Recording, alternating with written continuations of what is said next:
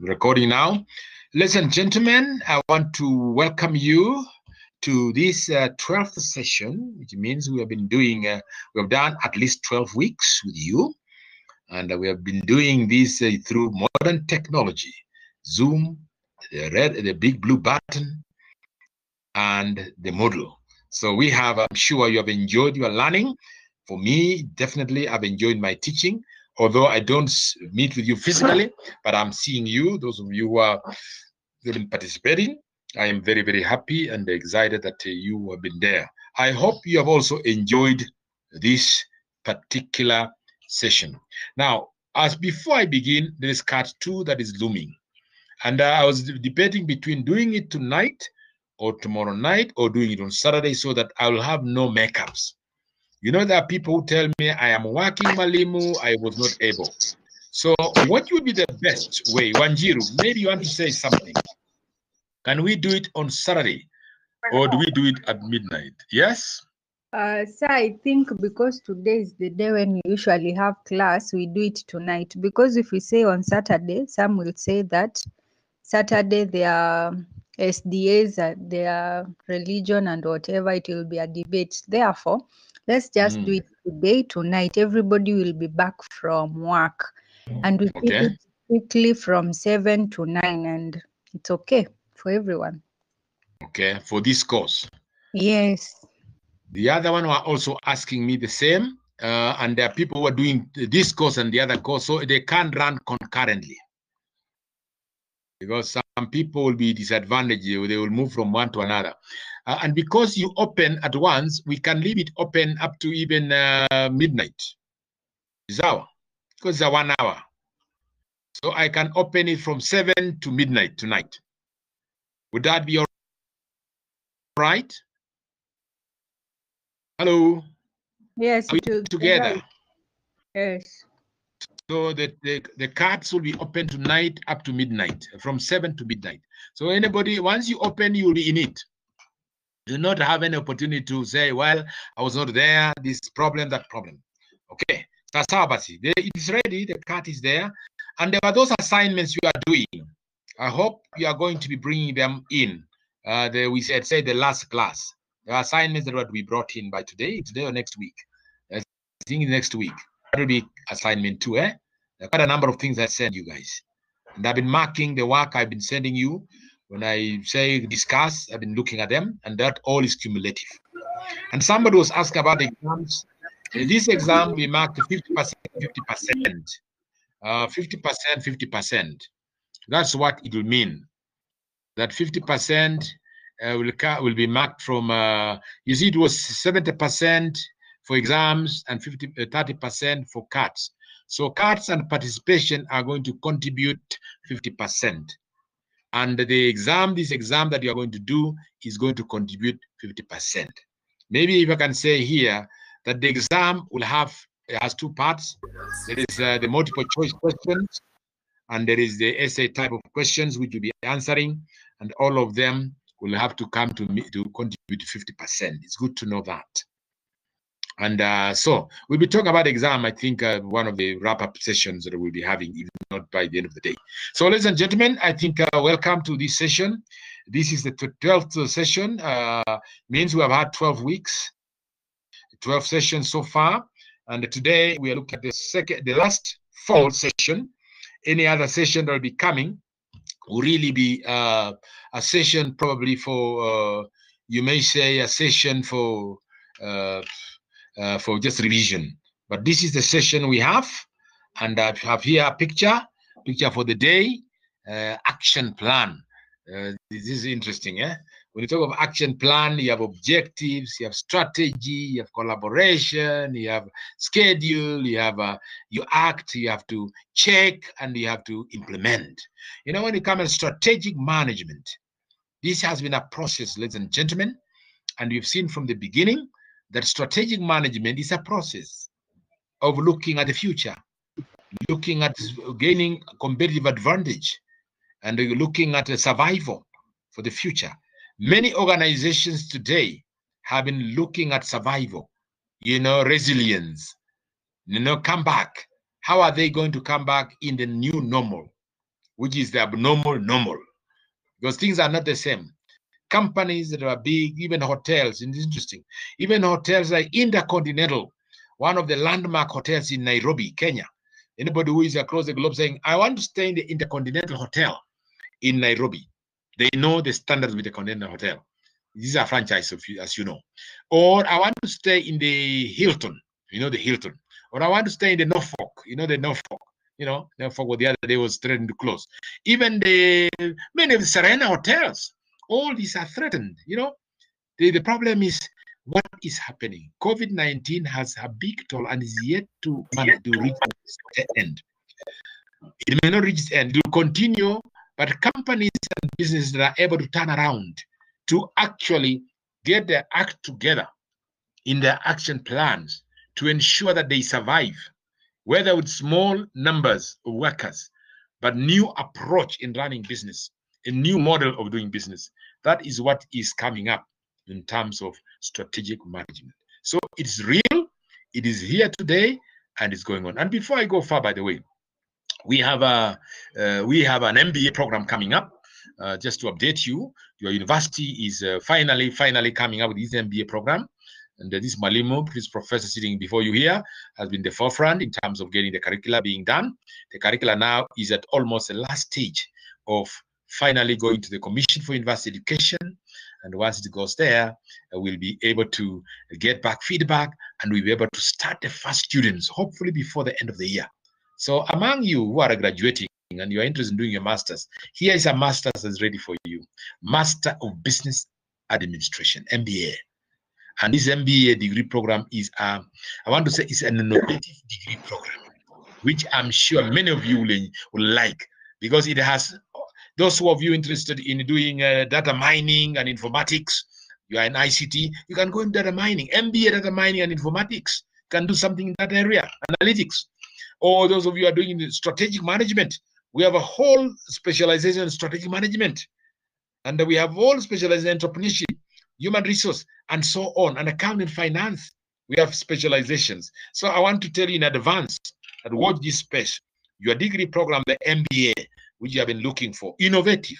In fact, the last stage we had was we had a team of experts who are called stakeholders from across this country. We had 20, 30 of them looking at that program. It's a draft program ready. And they said, wow, this is a true innovative program. Training students not just to get their degree and get the skills and knowledge, oh, I have an MBA like anybody else across the street. No, this transforms your thinking. It's an entrepreneurial approach of making you think critically, solve problems in society, in business and in society. And so we have two strands. Either you want to follow the academic line, which means you want to do a doctorate degree after you do your MBA. You can go to the doctorate, which means you have to do research, rigorous research, and present and defend your proposal and defend your results, and then be awarded your degree. Or you go through the coursework and branch towards another strand, which we call an executive wing, whereby you want to reach, we're looking at people who are already in industry or people who feel, I don't want to go academia, but I want to do an advanced degree that gives me analytic skills to look at, identify businesses, identify challenges, and solving them. That was project direction. So anyway, we'll let you know about this. But I just got to give you an announcement that your university is going places. Your university is also benchmarking with the best of the best in the globe, and looking at how can we make our university and programs the best that can be. And that's what we're doing practically.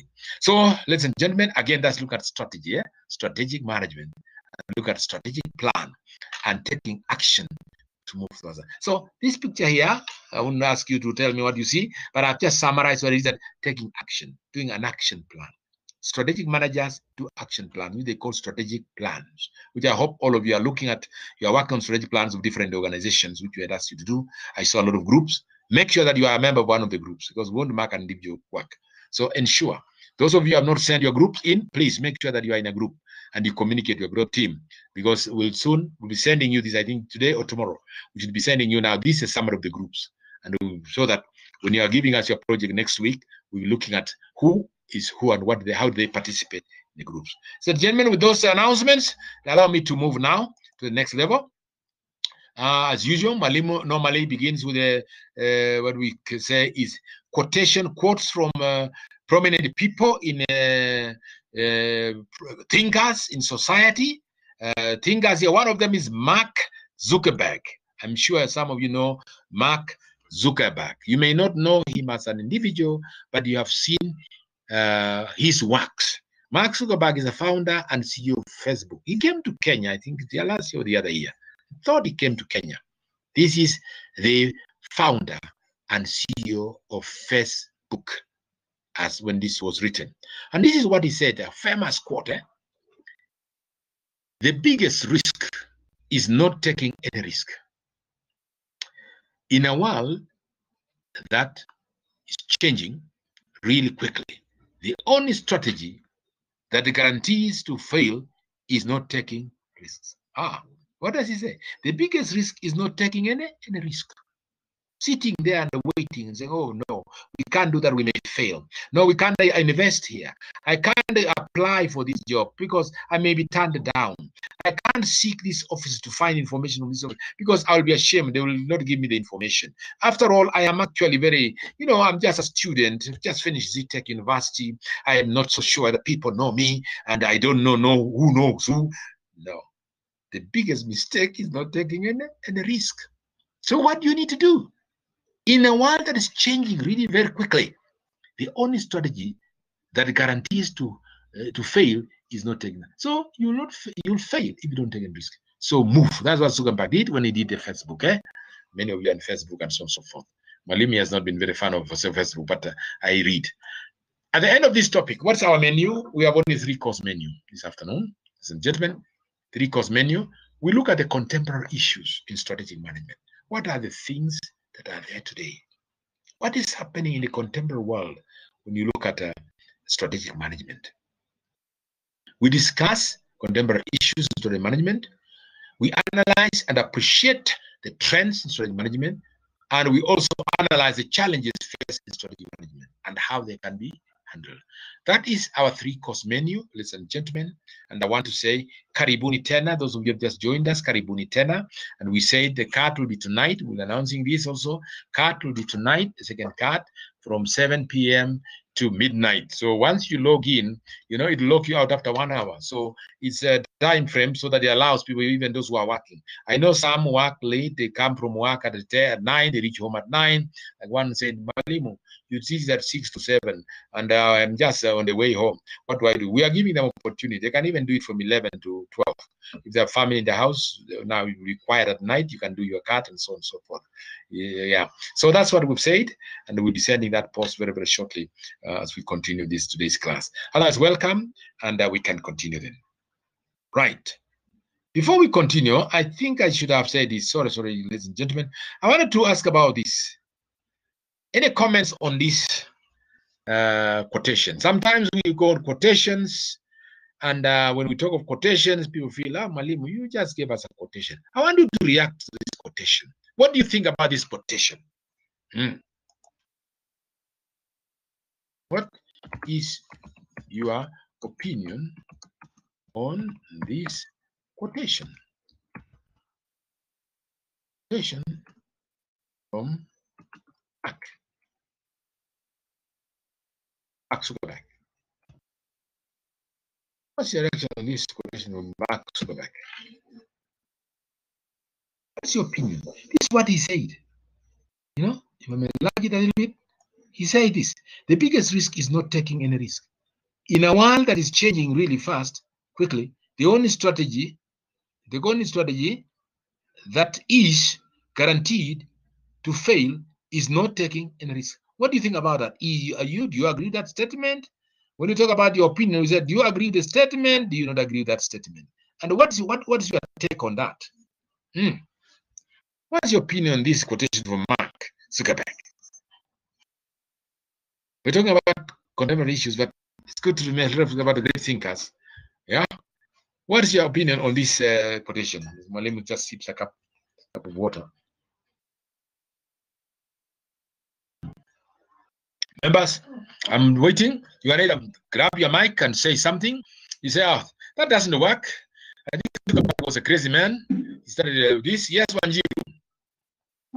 Sir, I agree with you. Yes, sir. Yes.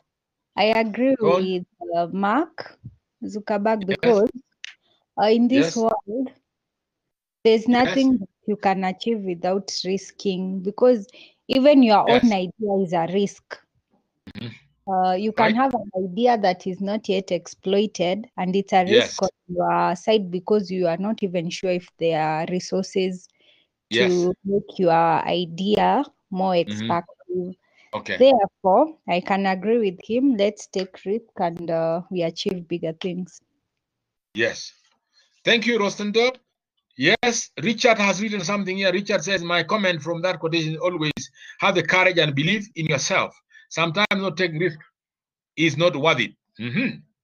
Thank you very much. Ireri, taking risk, even in life, it's a risk. Even doing these studies on, using these modern gadgets and we may say online, we may call it also blended learning. You see, even with this blended learning, it was a risk.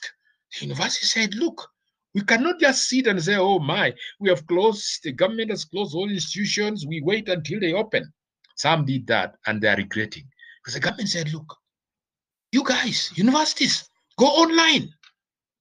We are giving you again. Makoha, PCS Makoha said that the other day. When the people were doubting Thomas, even parents were saying, oh no, we wait until the university opens, September, or when the government will open it, let my kid be. Now they are regretting. Kids are at home. Okay, when kids are at home, and like yourself, when you're home, you're a problem, unless you are doing something. Just like I was telling your colleagues in entrepreneurship class that you did. We're talking about social entrepreneurship. Look, what are you doing yourselves currently? Are you doing anything in the community? What are you giving the community like social entrepreneurs do? So anyway, this is another point. So in this case, then you can see that taking risk. The university said we'll boldly go ahead and offer learning on blended approach. And there we are here. I see some people have written a few things today. Risks makes people achieve on their goals. Yes, goals. To set up a program like this and run it and use the big blue button. Even Malimu here who didn't know about big blue button, and some of you, we are using it now. I can see you, you can see me. And if you also turn on your mics and your webcams, we can face each other. We're doing this, right? Richard says, my comment from the quotation is always, have courage and believe in yourself, sometimes not taking it up. Today, risks make people achieve. Yeah, Boothia said Boothia said, every successful people are those that take risk, especially when trying new concepts. Yes.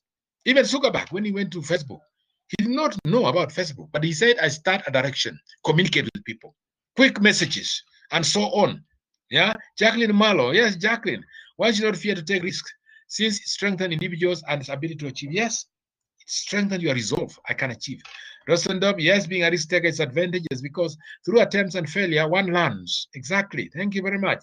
Eliud Mugoye, risk is inherent to all human beings. A person who doesn't pursue their dreams and try to meet the goals for fear of failure is already floating out to the sea, right? They become unable to find the courage into the yeah, so like that. Go yeah. Good Lillian, taking risk helps someone to overcome a fear of failure. Hongera, for those who are commended. The others, keep your comments coming, so that we are all participating. We encourage you to participate. Ask questions, answer, comment, and so on. Thank you very much. Now, so having done that, we can now move. Every successful people are those that took risks. Exactly. Where we are, the advances in science and technology that we are having was taking risks. Everything you take a risk, level of risk. So begin by running, doing something. And you also, as you are finishing your program, you already completed your degree. That to me, you have. Semester is ended. You're doing exam, you pass. What next? Graduation. Hey, you graduate. And what you graduate, look for jobs. Jobs are there. Even when COVID is there, companies are still hiring. So don't say, oh my, companies are shedding off workers. Yeah, they're shedding off workers, but they're hiring also. Hiring graduates like yourself. If not, what do you do? Start something. Hey, the courses you've done should have helped you to build your repertoire of skills and knowledge. You are an asset in itself. So you take risk in saying, as soon as, even before you finish, right now, as you're at home and you're working on this, can I look at opportunities? What opportunities are available? Can I search? Can I do this? Am I able to make a difference in the community? Even if I'm going to volunteer, look at my community. They need ABC. Identify the social needs. and mobilize resources. Number one, you keep occupied. Number two, make a change. Number three, who knows? That might be a calling in your life. Because what's life? Make a change, make a difference as you run yourself. That's what it happens in life, by the way. Otherwise, if you sit there waiting, oh, you know, there are no jobs, COVID is here, it is taking off jobs, people are being laid off. You begin mourning, be mourning. You have come to university. You have the knowledge. Don't be like other graduates. This Mwalimu expects to inspire you so that you are able to be doing something. So taking risks is important. We don't have to spend time on that. Right. Thank you very much for your comments. Every successful people are those that took risks. Exactly. Muthia, you successful. Whatever line. I see here, Jacqueline, yes, risk must be part of your planning. Exactly. Can the cut start at 10 p.m. to midnight? Yeah. And start, somebody saying, can the cut start from what? To start at 5 to midnight? Yeah. Okay, you're asking that within the question. Jacqueline, yeah. We'll open, we're thinking of opening at 7 because some are traveling. You can still start at 5. Let's see. Because it's ready.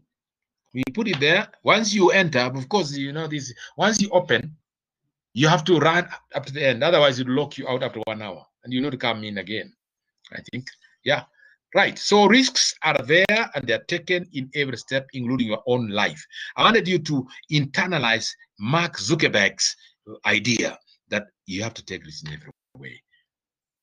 Right. As we go on, ladies and gentlemen, we introduce ourselves about this course. This is a topic which is contemporary issues. The world advances in terms of scope, scale, and speed. Let me just resize this for me to read properly. Yeah.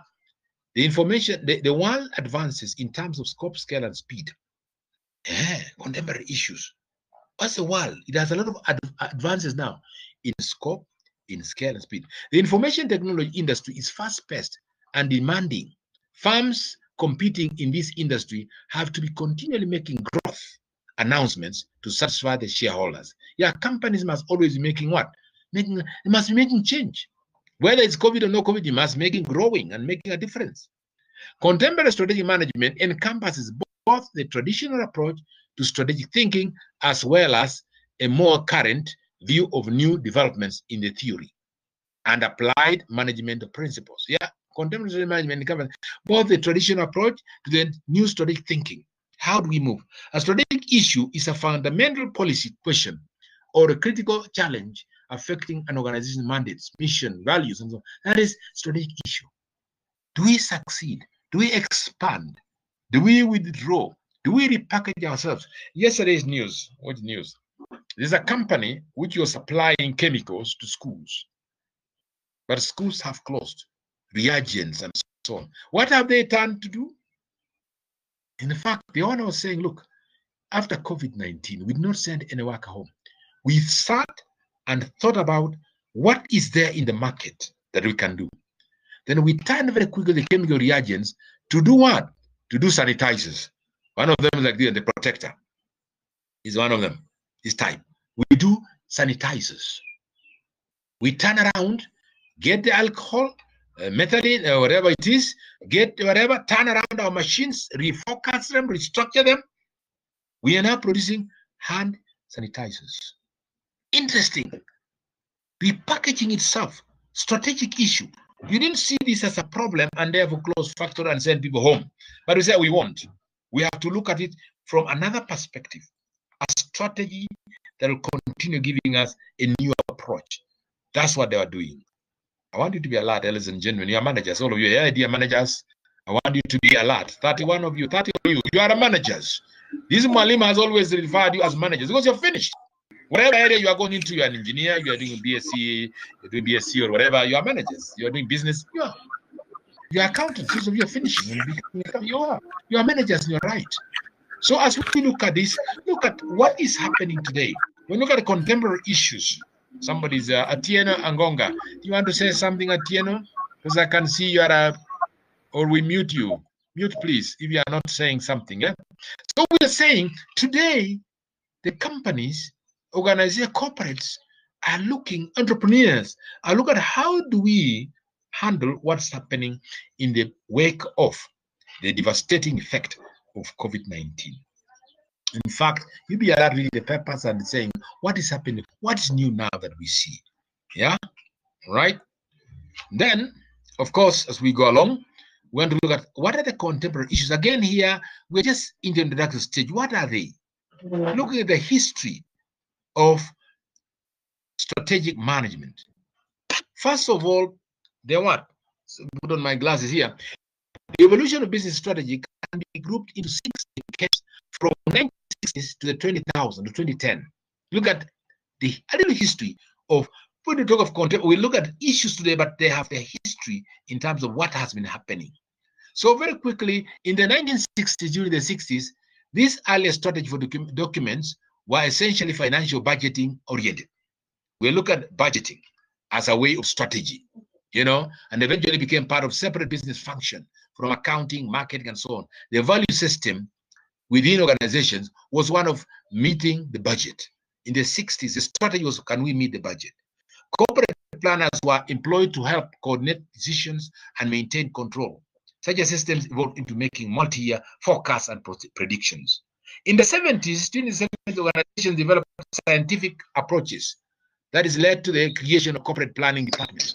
Again, here you can see MBA degree becomes a very, very vital one. Although it started as a small, business degrees really became now vital here, whereby you are looking at corporate planning and look at where are we going as an organization. Bottom line, the budget. Here we're looking at corporate planning. Can we go ahead?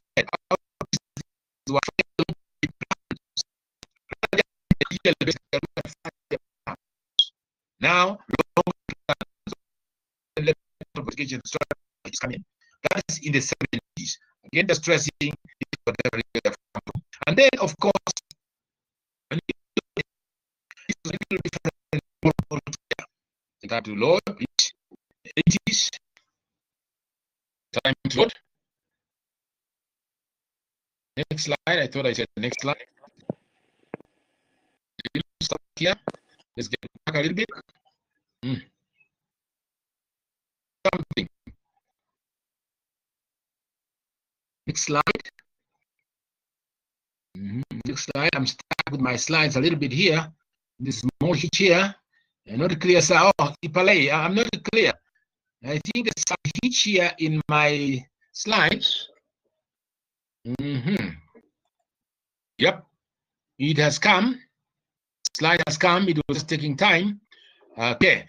Contemporary issues. I was just thinking at contemporary 80s. Ipalei, are we hearing now? Please open new possibility. Yes. Are we clear now? If we are clear, yes. We are looking at now the 80s.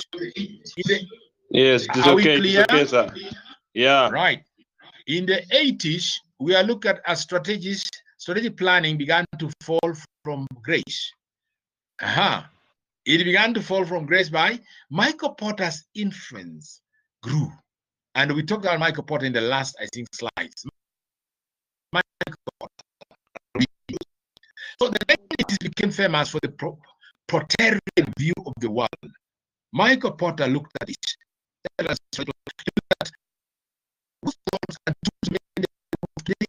Porter so because he brought the question of competitive advantage. And the whole for CEOs, the diversification strategies together with shocks industry led to a great ability and business structure.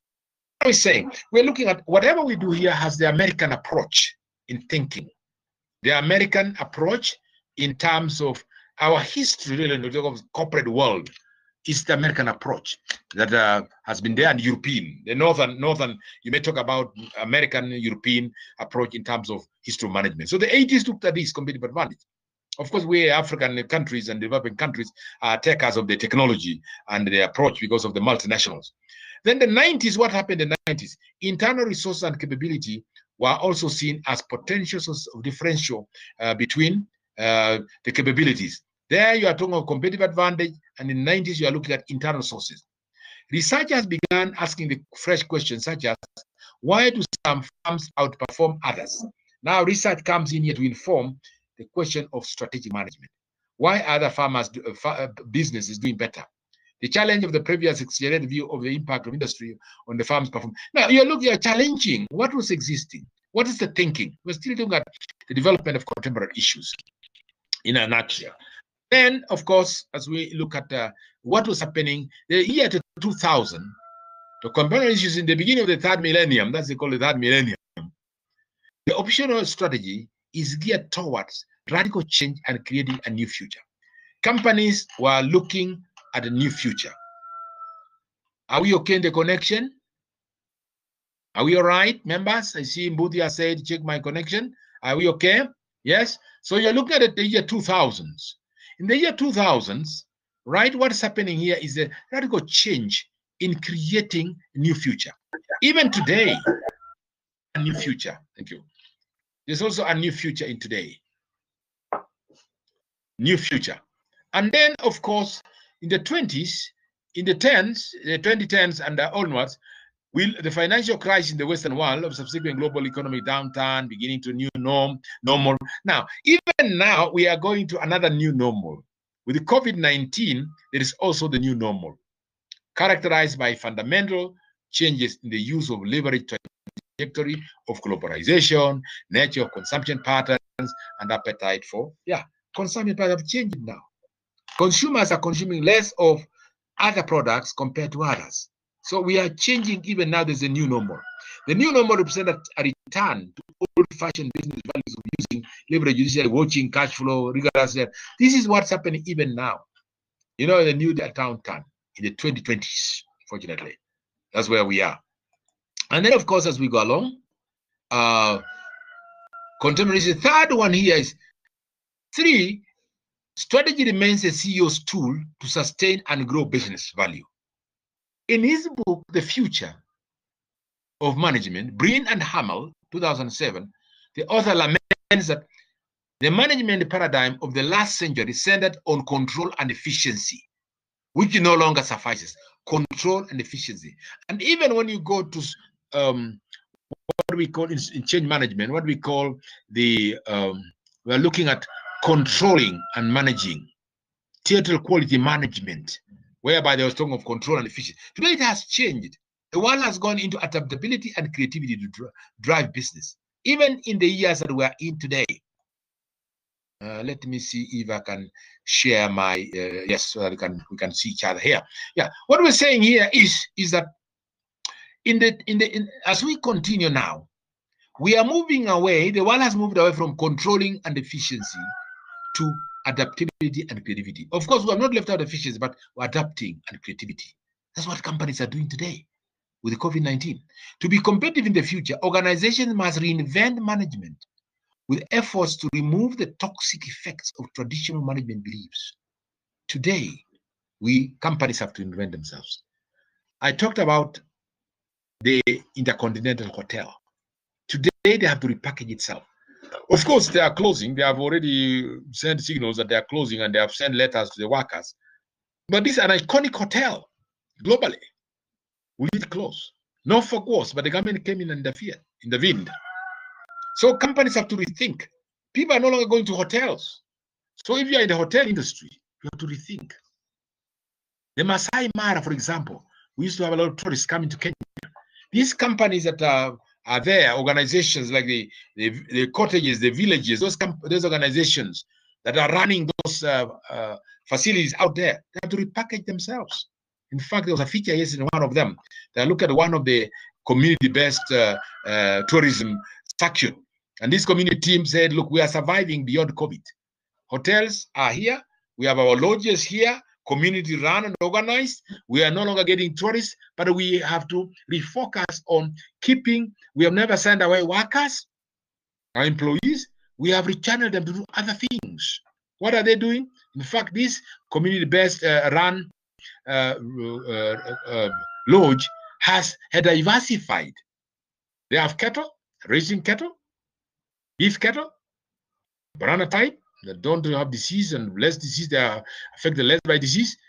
They have the farming. They're doing other things, and so they are occupied into other activities. That's where they have channeled their workers, repackage themselves. Organizations must reinvent management. So the manager himself was saying, "Look, we never send anybody home. We have channeled them into doing other things. Like the companies making these, I said, these hand sanitizers, never send anybody home, but rethinking. The new norm is rethinking. So when you look at contemporary issues, there are issues that are outside the organization. If you look at the Pestel model, we talked about the political, we talked about the economic, we talked about social, we talked about technological, we talked about environmental, and legal.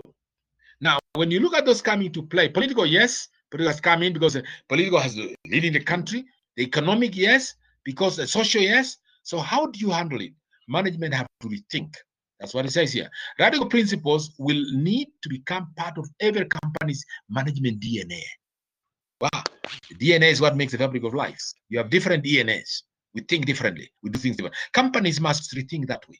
With a world grappling with the many issues that are happening, COVID and post-COVID effects. That's what is happening. CEOs, their dream teams must select the right path for their organization. Exactly. And I would proudly use our own university here. The CEO is the VC and his team, the DVCs and COO, working with the management, the top organ, decision-making organ in the university, the think tank, are actually rethinking. First of all, coming up with approach of saying we use blended learning. Looking at other universities across the globe, we went the path of blended learning because the university face-to-face has been closed. Now, blended learning, we improve this. We get our clients who are our students, we reorient them. We get them orientation. We get their sponsors and we inform them what we're doing. And we start a new program where we study by blended learning. That's what we're doing. So we're talking of the CEOs with the dream teams have come and select the right path for the organizations. That's what is happening. The government is supporting it now. Minister Diaz is saying, go ahead and offer blended learning, online learning. Make sure it's not only that you improve the quality, make sure the quality is there, which we are doing. All the day, that's what we're doing by communicating to you and seeking your advice, seeking your opinions, and so on. And then even virtual examinations, online exams, we have done that without fear. We didn't take it. We did risk, but we saw it's worked very well because it's worked elsewhere. And even graduation, you saw even the minister himself, the CS said, look, I like that. Go ahead, carry out virtual graduation. So that what? At the end of the day, students are not stuck saying, oh, we have stuck because we can't have physical. No. And even attend the Egerton one. He said he was attending the Egerton one in person. You can see what is happening. So the CEOs have to rethink. The dream teams, which are management teams and so on, are thinking of how best to be able to grapple with issues as you continue with strategic management. These are issues that are happening today. And I'm proud to say, I'm associated with the university that's going. I'm also telling you, you should be proud of your university. Telling others, with us, we'll be graduating. Those of you who are 42, we'll be graduating. And we will graduate so soon. And we'll become the job market. If the jobs are not there, we repackage ourselves and do other things. This is the kind of thing we encourage you to do because your university's motto is invent your future. So I believe all of you are inventing your future as we go along this course. So we talk of strategic management in terms of contemporary issues are issues that are outside the control of the organization, but can repackage themselves. Contemporary issues here, traditionally, strategic management has been the playground for only senior managers and leadership positions.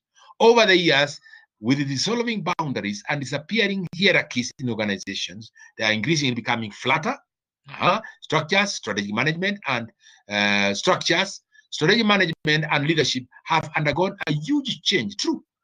What is happening today is, if you look at the organization structure, whereby you have the total organization from the top management, then you come to the senior middle, top management, then the senior most, and then you come down as you continue up to the time of reaching the workers on the ground. Now, these organizations are becoming flatter because what's happening is that you are picking ideas from everybody. The organization is learning, it's a learning organization where you are involving everybody in the university. For decision making, for example, we involve everybody. Give us your opinion. What do you think? The workers, the lecturers, the non-teaching staff, the senior scholars in the university, the senior managers. Can we bring together our ideas? How do we move the university? People in admissions, people in finance, people in admission, people in grounds, people in the estate management of the estate of the university. How are we moving forward? This is the kind of thing that we are saying over the years. These boundaries have disappeared, and more so, they have been accelerated by COVID-19 impact. 4 decades later, empirical studies will still demonstrate that strategic planning remains a deeply embedded one in organizations. You have strategic planning there. We are following our strategic plan, but we have accelerated a lot of that. Things that we would be doing in the future in terms of e-learning, online learning, we have now brought it forward and we are using it now. So there's rethinking in the strategic plan. Since in earlier days, strategic planning approaches were preoccupied with economic and planning performance perspectives, and they have changed now. We are now looking at new strategies and so on. So we look at what are the contemporary issues. Now, some of the key trends that are shaping tomorrow include this. They include organizational success. They include globalization. They include changing business product models, production models, collaborative economy. We are now moving to collaboration. If I may I'll be mentioning more about this. We are dealing with the e-business, e-learning, digital strategy. Yes, digital school. These programs are under ZDAC Digital School. Internet of Things. Yes, come in. The Internet of Things, we mentioned this last time. I think in one of the mentioned the Internet of Things. What's happened? The connectivity of all these functions. Strategic thinking comes in now. We're all on the mode of strategic thinkers. And then combining dispersed personnel into a single function. Yes, dispersed personnel, workers. We are now working at home. I'm working in my own office here in Eldoret, my house. One of the rooms converted to an office. And I can enjoy the breeze out there and see the maize growing, and I'm teaching. You know, wherever you are, also you are in your house. Somewhere seated outside there, probably with your gadget, listening to Mwalimu and connecting with the others. Isn't that interesting, Shadrach? I see Shadrach is online here. Shadrach, you want to say something? Don't mute quickly, my friend. Yeah? Yeah? So you can see now, you see combining dispersed person, we are together, working together. Our meetings I have with the university, management, like yesterday, Tuesday, we were in management, the whole morning. In the evening, I had a meeting talking about university, moving the university next level, benchmarking. We have actually interconnected. Innovating from the bottom of the pyramid, yes, innovation. From the level that you are looking at the bottom of the pyramid, actually look at the lowest workers. Innovation from the lowest level. How do we innovate so that it reaches up there? The innovation approaches that we're doing. All these things are things that shape tomorrow's, which is today. Tomorrow begins today. We are looking at the trends today in organization, institutions, and so on. These are things that are shaping us. So are there other things, other trends? Probably. May I ask a question here? Any other trends? Can you identify any other trends? Can you identify any other events, any other trends that are shaping the way of strategic management? Let me hear from you guys. Can you identify some of this question mark there? Management in full here, management, shaping strategic management. Can you identify any other trends that are shaping strategic management? I send this strategic, strategic management today. Can you identify any other trends that are shaping strategic management today and the future? These are some of the common ones. Organizational succession planning, globalization, changing business models, collaboration, e-business. Can we identify any? Anybody can grab the mic and speak. Mwalimu is here listening, just sipping a cup of water here.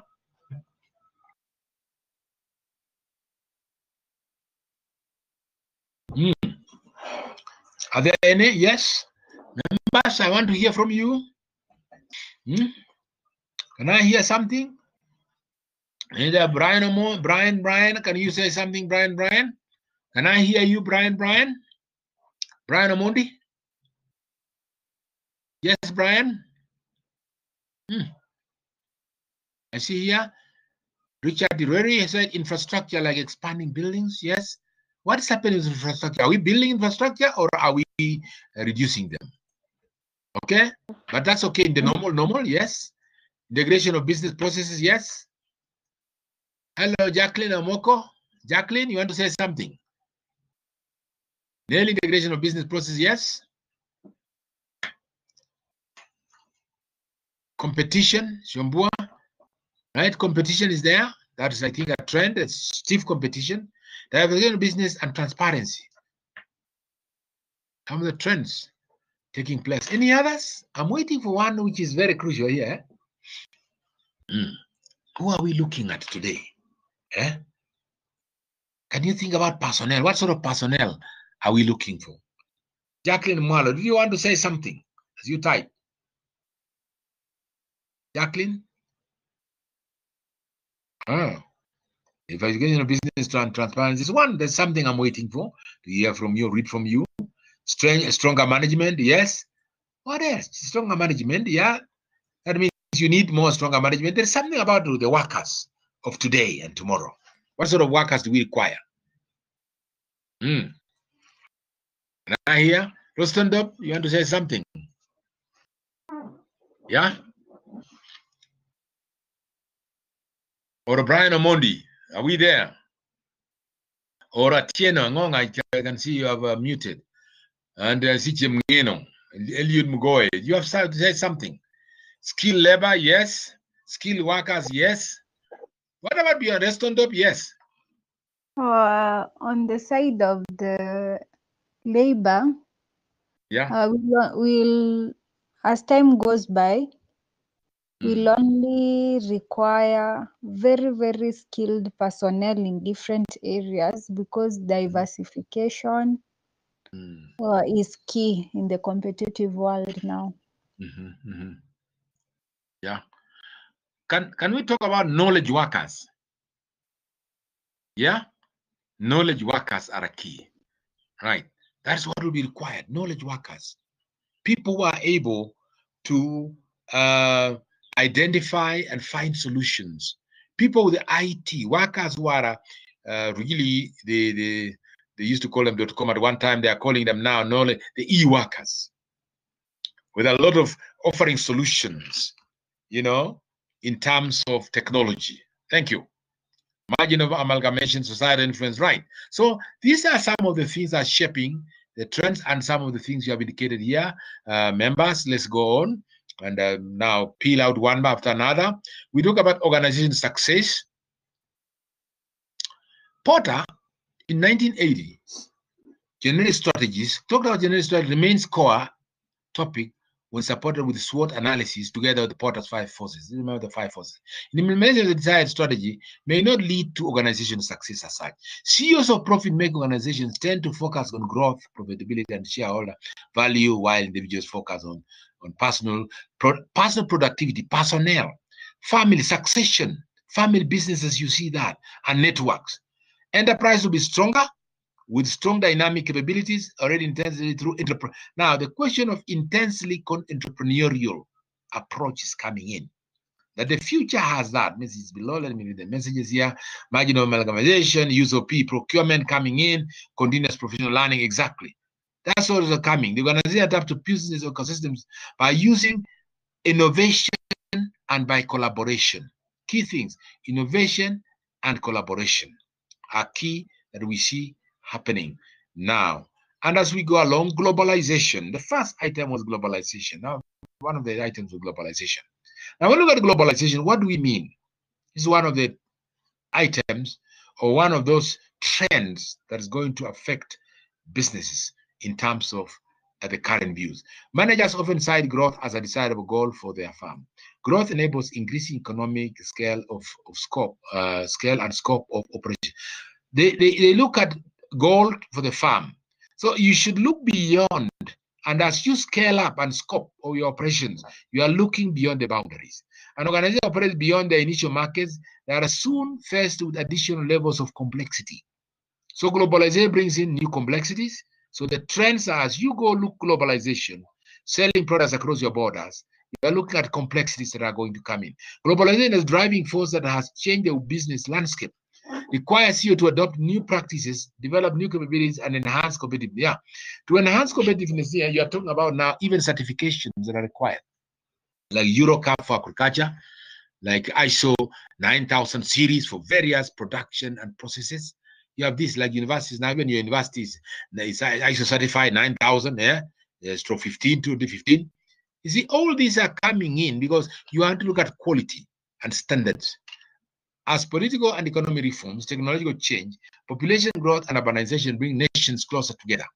This remains a goal for countless organizations of all sizes, benefits, and have led to sharing of wealth and so on and so forth.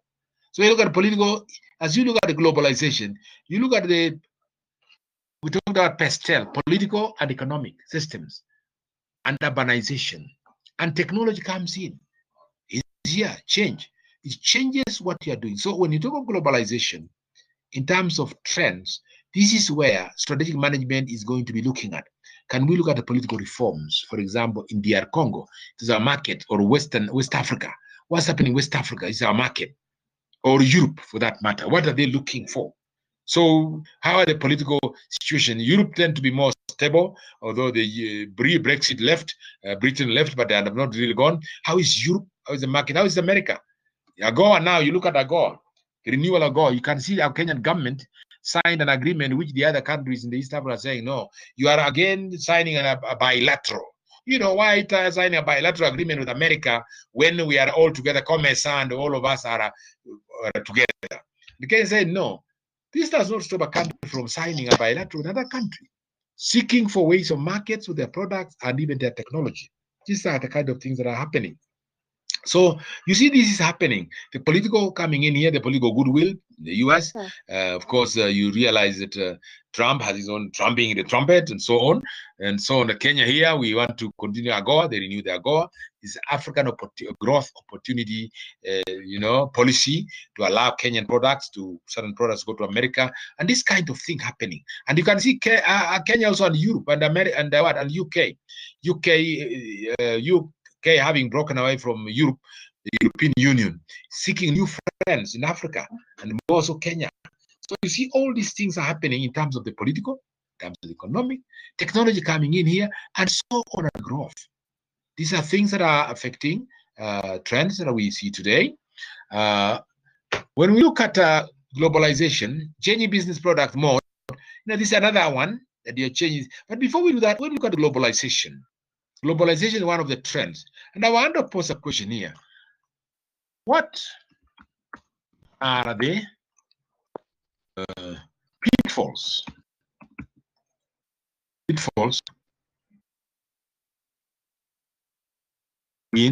globalization? Pitfall means it includes the negatives. When you look at globalization as a trend, what are some of the pitfalls in globalization? What are some of them? Companies dealing business across the globe. What are some of the pitfalls? You may talk about challenges. We've talked about challenges and pitfalls. What are the negatives of globalization? Pitfalls of globalization. Yeah, what are they? What are some of those things? What are the challenges? Felicitas, you're just repeating what I said. What are the challenges of globalization? Not challenges, but what are the negatives of globalization? Yeah, Rostendop? Different countries have different legal stance.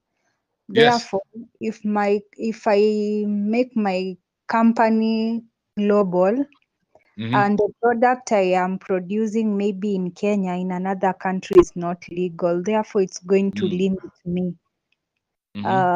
Therefore, it's a pitfall, because before making my company global, I really need to know the other country, its legal status, so that it cannot be a drawback on my side. Okay. Yes. Very good. Right. That's good. Good contribution. Yes. Any others? I see any others? Currency issues, changing technology, and so on. Any others? Anybody wants to say something? Grab the mic, please, and say something. Thank you, Rostendop. Yep. Jacqueline Amoke, can you say something? When you talk of currency issues, what do you mean exactly? Jacqueline Amoke. Yeah? Currency issues Yes. are when now you are trading in the USA and you're in Kenya. You know, the way the dollar and the Kenya shilling sometimes are weaker. The dollar is higher, the Kenya shilling is weaker. So sometimes it depends dispute, especially when the contract was signed with the value, with the amount which was quoted on the contract. Yes. So when the currency fluctuates, it affects the business. They become expensive, eh? Yes. Yeah, imports become more expensive and so on and so forth. The currency fluctuations are a problem, right? Especially in COVID-19. Yes, imports and import and export laws. Meingati. Can you say something more than that? Eh? I can see they're talking of terrorism with your cars globally. Yes, it's a pit. Yes. It's one side even a global pandemic, Corona. Exactly. Now, Corona has a big effect, as you say here. Somebody say, yes, barrier, language barrier, exploitation of workers in foreign country and loss of cultural identity. Yeah, that comes in. The social part of it. You're touching the social part of it. That there is lots of that. Like workers are mistreated or underpaid and things like those. You've seen what has happened in Corona-19. Yes. Any others? Another contribution, I see their culture, exploitation is another one. When you look at this globalization, dynamic change in technology, so okay. When you look at globalization and look at, I think at the beginning or somewhere in the middle of this course, we talked about global trade, imports for various countries. 70% of global trade is coming from China. 70%. Yes, what are you saying? You're saying something, Jacqueline? Jacqueline, why are you saying something? Or you are talking to someone else? Okay, so what we're saying here is that, yes, Jacqueline, you want to say something? No. Yeah, in line with what's happening today, when you look at 70% of world trade actually has links with China. That tells you that the world is vulnerable. When it comes to COVID-19, the world was almost coming to a standstill because products are manufactured in China. Companies are incorporated in the US, UK, the Bahamas, other countries out there, but they are actually manufacturing plants in China. So when China locks down, it means you are locking down 70% of world trade. Can you imagine 70% of world trade? Just the unfortunate scene yesterday in Beirut, if you have been following news, which I believe as managers, which I challenge you as managers, you should be actually a global citizen in terms of knowing what's happening. You may not know the details aside, but you may know what are the key events happening today besides COVID-19. What else is happening? What happened in Beirut yesterday? They have lost over 200 people because of some explosions as a result of poorly stored chemicals, nitrate sulfate or something, which was poorly kept, tons, thousands of tons, which are kept poorly, and the fire ignited somewhere, either accidentally or whatever, and the whole of the port of Beirut is down in ashes. If you watch some of these international channels, you see that. And some of the comments were this: all our grains were storage grains. All our products we import come through Beirut port. Now Beirut port is no-go zone because this explosion has reduced Beirut port almost to ashes. God forbid, if you look at ports like our own ports, if they were reduced to ashes, what happens? All imports are coming by sea, you see? Not all ports. 99% of the imports, 99.9 come from the sea. And our ports are vital. So this destruction at the port of Beirut by those explosives have rendered the country almost to its knees, up to its knees. Because all the foodstuffs, all the medicals, the doctors, in fact, in one of the hospitals, one day being a doctor said, now we are devastated because even our medicine comes through the sea. So they destroyed. We have storage facilities along on the Beirut, on the port, all that, grains and so on. So the country is brought to its knees. What am I saying here? globalization trade you see across the globe.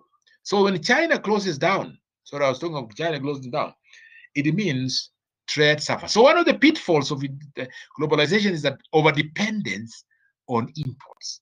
And that makes them a problem, because if you are locked out, then your economy comes to a standstill, and you can see the ripple effects in terms of the population and so forth. Anyway, so just touching on that.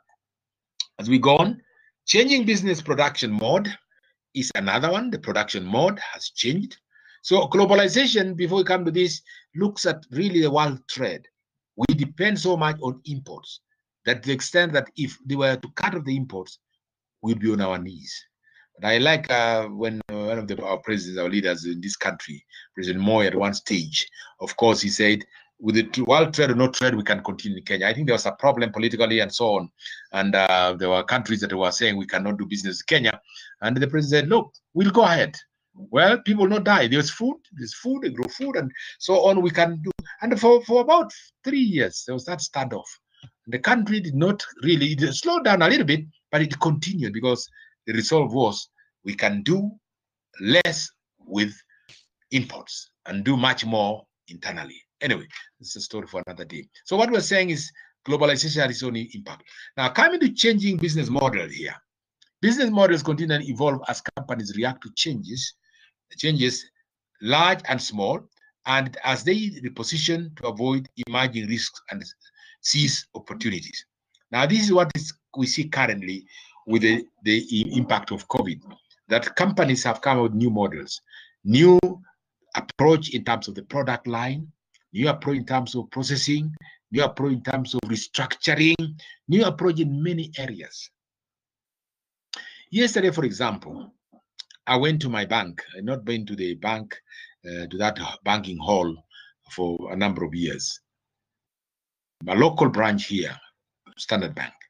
I used to be seeing tellers. You see, tellers on a line. The teller is here, or each one in their own booth, of course. Teller 1, teller 2, on the different booths. So you line up to get your service and so on. Of course, what was happening is that we still had ATM. But today they've asked the customers, come and we digitalize your account. All customers have been asked to go and digitalize. What does that mean? It means I can do my transaction here in my house, in my office, take money from my account, move it to my M-Pesa. M-Pesa, I transfer it to someone else in Kisumu, or someone else in Nairobi, or someone else in Kitale. And the same thing can happen. They can also do the same and transfer money to me. And when my money is my M-Pesa, I can move it to the bank. Wow, interesting, eh? Digitalization. That's a new norm that is coming now, changing business model. No longer are we going to go to the tellers there, where you have tellers, a large number of tellers there serving customers. No more. COVID has said no distancing now comes in, face-to-face, no meeting. Number 2, no congregations. In fact, this fellow was telling me, helping me, saying, Mwalimu, I know you come to the bank quite a number of times sometimes, and what we are doing is we want to help you. Don't come to the bank. We are digitalizing, and we are doing this for all customers so that they don't come here. You sit wherever you are, in your car, outside there, your park, or you are enjoying your crops out there. As you see your maize growing, as I'm doing now, I'm seeing my maize outside there growing in the town, of course, there's a little garden here. You can do the transactions. I said, oh, good, that's great. So a new model has come in because of this. You can see trends. So the bank, the tellers are not there anymore. Actually, they're there, but it's only one. The service now is ATM. They have increased ATM machines out there. Of course, the sanitization. And there is customer care here, which is now more robust customer care. You know, they have all what they call CRM, also customer relationship manager, whereby they manage your account without you going there. This is now the new norm, a new production line. The trends that have been accelerated by what? COVID-19. Over time, these accruing changes can transform everything about the business model. That is how the business invests, how it earns its distribute profits, and how it invests and distributes profits. This is what is happening today, changing business model. Even the university model of running the institution. Now we have changed our approach, our model. We no longer have physical classrooms. Of course, when we open, we'll come back. But before we do that, now, and many of us may not go back to those classrooms anymore because changes are coming in. Who knows, this COVID might continue. And as I say, sorry to say this, the World Health Organization, even the vaccine, they're trying vaccines that are on trial stage. There are quite a number of them. There are many pharmaceutical companies that have invested millions of dollars trying to come up with the vaccine. And the company that will come with the most efficient vaccine will reap billions and trillions of dollars. But they said, World Health Organization, it is difficult to come up with that vaccine. Why? Because there is a new wave of reinfection. After a person has been infected, they go through quarantine, and they are treated. They come okay. Some of them get reinfested. So it's changing. So it may not be very easy to get what? A true vaccine. And for that matter, then, the norm will remain the norm. Distancing will remain with us here. Learning using Moodle and using Zoom and using Google, whatever it is, would continue. It will only be perfected as we go along. So we have a new business model whereby we're delivering our services through a new approach that is happening globally. All universities are doing the same thing now. I mean, most universities that are progressive are doing that exactly. Overseas universities, they say they are not opening. In fact, some of them, like Harvard University, they were not opening. See, Harvard or MIT, one of those universities, they are not opening face-to-face until January. They said that in June. So Cambridge, the same thing. All these universities you talk about have moved away from face-to-face. So a new model of delivery, a new model of graduation. You know, who knew about this virtual graduation? Virtual graduation was done only by universities overseas, and people sneered at this. You know, you need to march down there with your gown, and you hear the speech from the various speakers, including the chancellor, things like those. Today, that has changed. You can graduate in your own room. You are there listening. They read your name there. The deans will be there reading. And even the deans reading the names will be reading from their own houses. They don't have to be physically in the university. They will have the names here. I'm reading. This is Mr. Chancellor, sir. These are the students who graduates who, students who qualified with exams, and they are presenting them to be presented for the degree of this. I'm reading names here, and the chancellor is there. And then the chancellor may rise wherever they are. There you can see him physically and say, I confer you this degree, how to read. You know, new model of doing things. Isn't it cool, ladies and gentlemen? So people have to think differently. Although some students say, oh, the other day, you know, I've waited for long. I want to wear that gown. You can wear the gown in your room.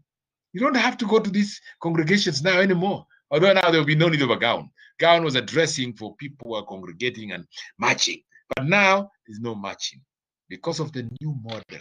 I'm just giving an example of the new model. We hope things will be normal anyway, but this is what it is. The most obvious changes are the way the business will sell to the customers and the way customers buy. In both business to business, business to business, business to customer, you know, B2B, 2B, 2 to 2, or B2B, and then B2C. All these are now changing way. And we see it in the education sector more clearly. Even the shopping now, some supermarkets will close. You had a big hall there now where you have people coming to walk by and so on. No longer will you need that because you don't have many people. You are paying so much rent for the space, and people are now buying online. What you need to do is invest on your online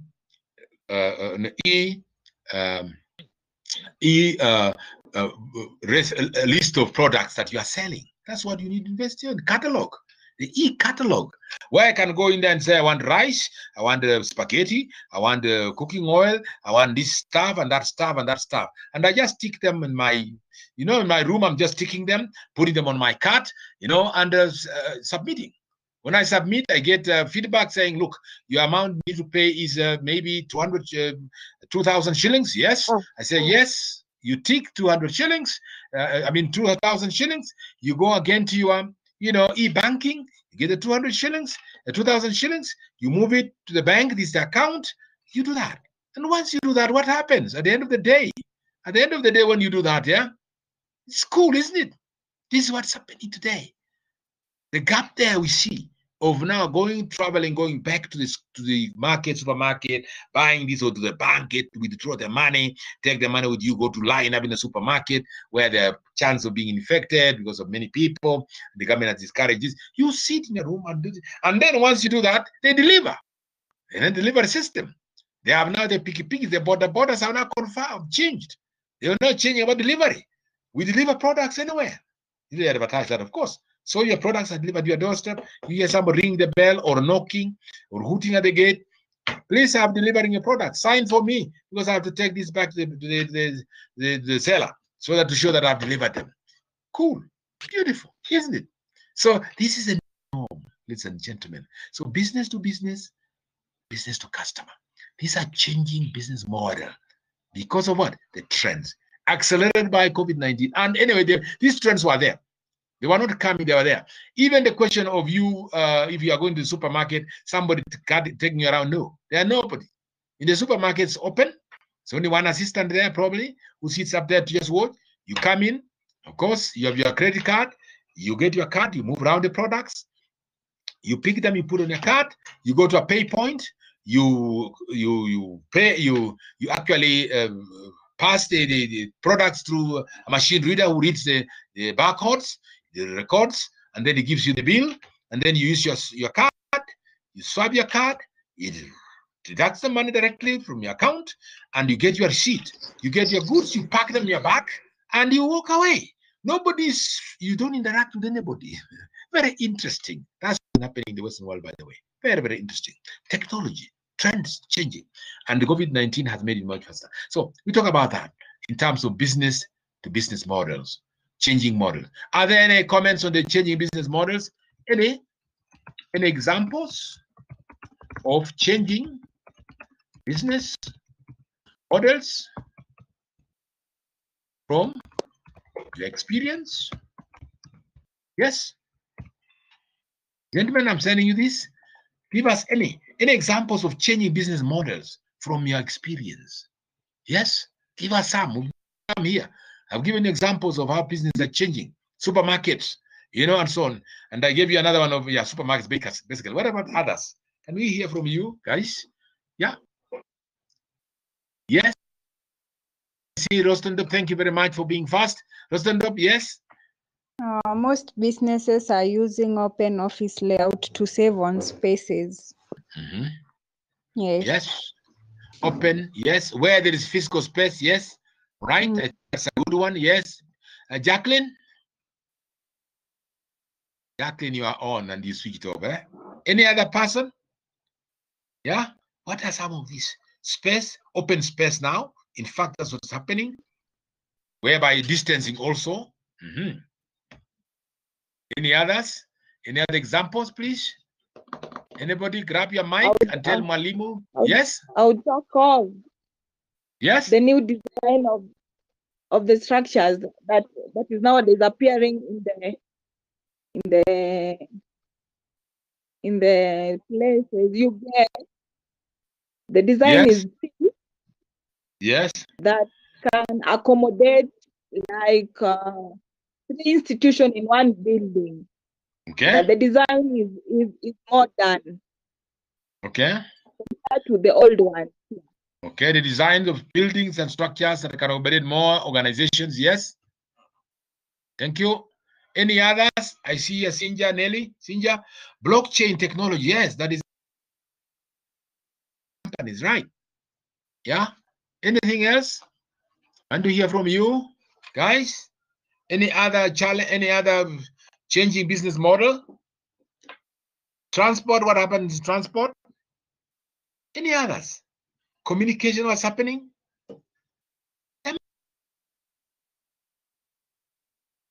How about communication? PayPal. Thank you very much, Elin Mugoe. PayPal, the online payment service that is today, it's here. But it's now and being accepted more. What about the conferencing? Can you see conferencing? Isn't it a new approach? No longer you board meetings. Can you see that? Hello. Conferencing. Yes. Atiena, what about the way banks are putting so that to retain their customers? Yes. And the way they put technologies where they put receipts, where they call out people. So there's like certain management of people, and that's enable customer to be able to continue using their services. Right. Yes, that's a new model, a new business to customer models. Yes. Much. Ipalei, do you want to say something? Ipalei, virtual meeting for communication, yes? Ipalei. Yeah. Yes. Nowadays the managers and the decision makers for related businesses are converging online or making video conferencing to make decisions and other aspects relating to the businesses. Very good. Did you see the presidents talking when they had, Commonwealth meeting or this meeting of the East African states heads? They were virtual, isn't it? Yeah. And even yesterday they were launching Uwezo Fund, were launching what they call their Uwezo are launching their strategic plan, and it was virtual. So all this is actually business to business. Now, new model of doing things. People use M-Pesa to pay. Yes, it's good, Bogo. Yeah. So all these things, as you see, the changing environment has brought in the needs. And you can see more can be transacted online than actually physical movement. Yeah, let's see some here. Use of electronically enabled gadget to log in the employee's attendance register instead of the manual. Right. Yeah. Banks offering mobile banking to their clients makes the transaction easier for them. Yeah. Mobile banking is also there. Yes. It has been there before. It's much more if you need cash. But now, do you see we are moving towards cashless society? In Rwanda, I'm told, in Rwanda, hakuna kushika pesa. No carrying currency on you, because they see that as one of the fastest ways Corona is moving. Change, you get his pocket change, and somebody else who may have touched somewhere else where the virus is touching on those coins or notes, and you put them in your pocket, you go and use them, the same hands, you have not washed them clearly, you touch your face, and there you are. So what Rwanda has done is cashless. You have a card you use. I did not got the details, but you have a card or mobile money. So we are moving towards cashless approach. The model is no more holding cash. And in fact, what's happening? Money institutions now say pay by M-Pesa or pay bill. That's what now money organizations are doing today. And can you see that as going to do tomorrow? Yes, we're going that direction. The coins are going to go. There's no more minting of money. That saves the government minting money. Yeah. Yes, Jacqueline? Isn't that interesting? Yeah. Brian Omondi, I've not heard you today. You sometimes talk of Brian Omondi. What about Chemngeno? There are some of you, I need to hear your voices, guys. Hear your voice a little bit. Eunice Maingi. Eunice? Felicitas Mbogo? Josephine Maina? Kainan Katikazi? Where are you? Huh? Katula Margaret? Imani Mungai? And Lantana Torres? Ian Mafumbo, yes, Shelmith. I want to hear you guys. This is the last class, formal class you're having with Mwalimu. We'll be having, of course, a revision session. But you say we need to hear your voice, guys. Mwasa Muthoki, Mutuku Caroline, Mwambia Paris, Naomi, Chumba. We need to hear you. Fidelis Degwa, Nelly Sinja, Nguthi Lilian. Yes, Jacqueline? Is that Jacqueline? The consumer industry. Yes. People have changed. Nowadays, the routine process of food delivery in the home, and it's being done even in the retail sector. You can see Taskis, Naivas. Nowadays, you can order online, then they deliver in your doorstep. Yes. Right. Yeah. Delivery is coming online. People deliver. No more are you, and then you pay by M-Pesa or whatever, isn't it? Yeah. So you see what's happening. There's a lot of change in terms of now the trends that are happening, and many of them touch on strategic issues, because a decision to be made by the company to have a policy that we don't receive cash now, we are receiving now whatever payment, electronic payments, and so on and so forth. So most of you, they are there today, business to business, customer to business, and business to customer. All these things are things that we are seeing happening today in this day and age. And they're going to accelerate, by the way, in the future. In the future, you are going to see a lot of this. We might go the Rwanda way, and where money is no longer being a currency you carry around. No, money is in your wallet. You carry in your wallet, you transfer, you transact, and you have an account. M-Pesa have come also in a way of managing your finances, for SMEs and others. It's a new trend whereby they want to register, and your money is actually managed for you, and so on. So that's what we see happening. Now, we move to collaborative economy. That's what's happening also in terms of the trend, collaboration. Networking collaboration is going to be key thing in the now and the future. The ways individuals consume, contribute, and participate are changing and has led to new ways of thinking about business exchange, value, and community. Collaboration, thinking of business exchange, value, and community. The connected society, look at that. Connected society has changed not only behavior, but also fundamentals of virtually every organization. This trend is about people connecting with each other, with products, services, and so on. We just talked about allude to this, that the goods are sent to you directly. Through now, the delivery company is different, the one manufacturing is different, so you do that. And that's what's happening even today. Even me, when I order some products, hardware, for example, I call the vendor, the person selling the hardware. I need these mabatis, those nails, whatever, how many kilos, blah, blah, blah. You tell me this is the amount.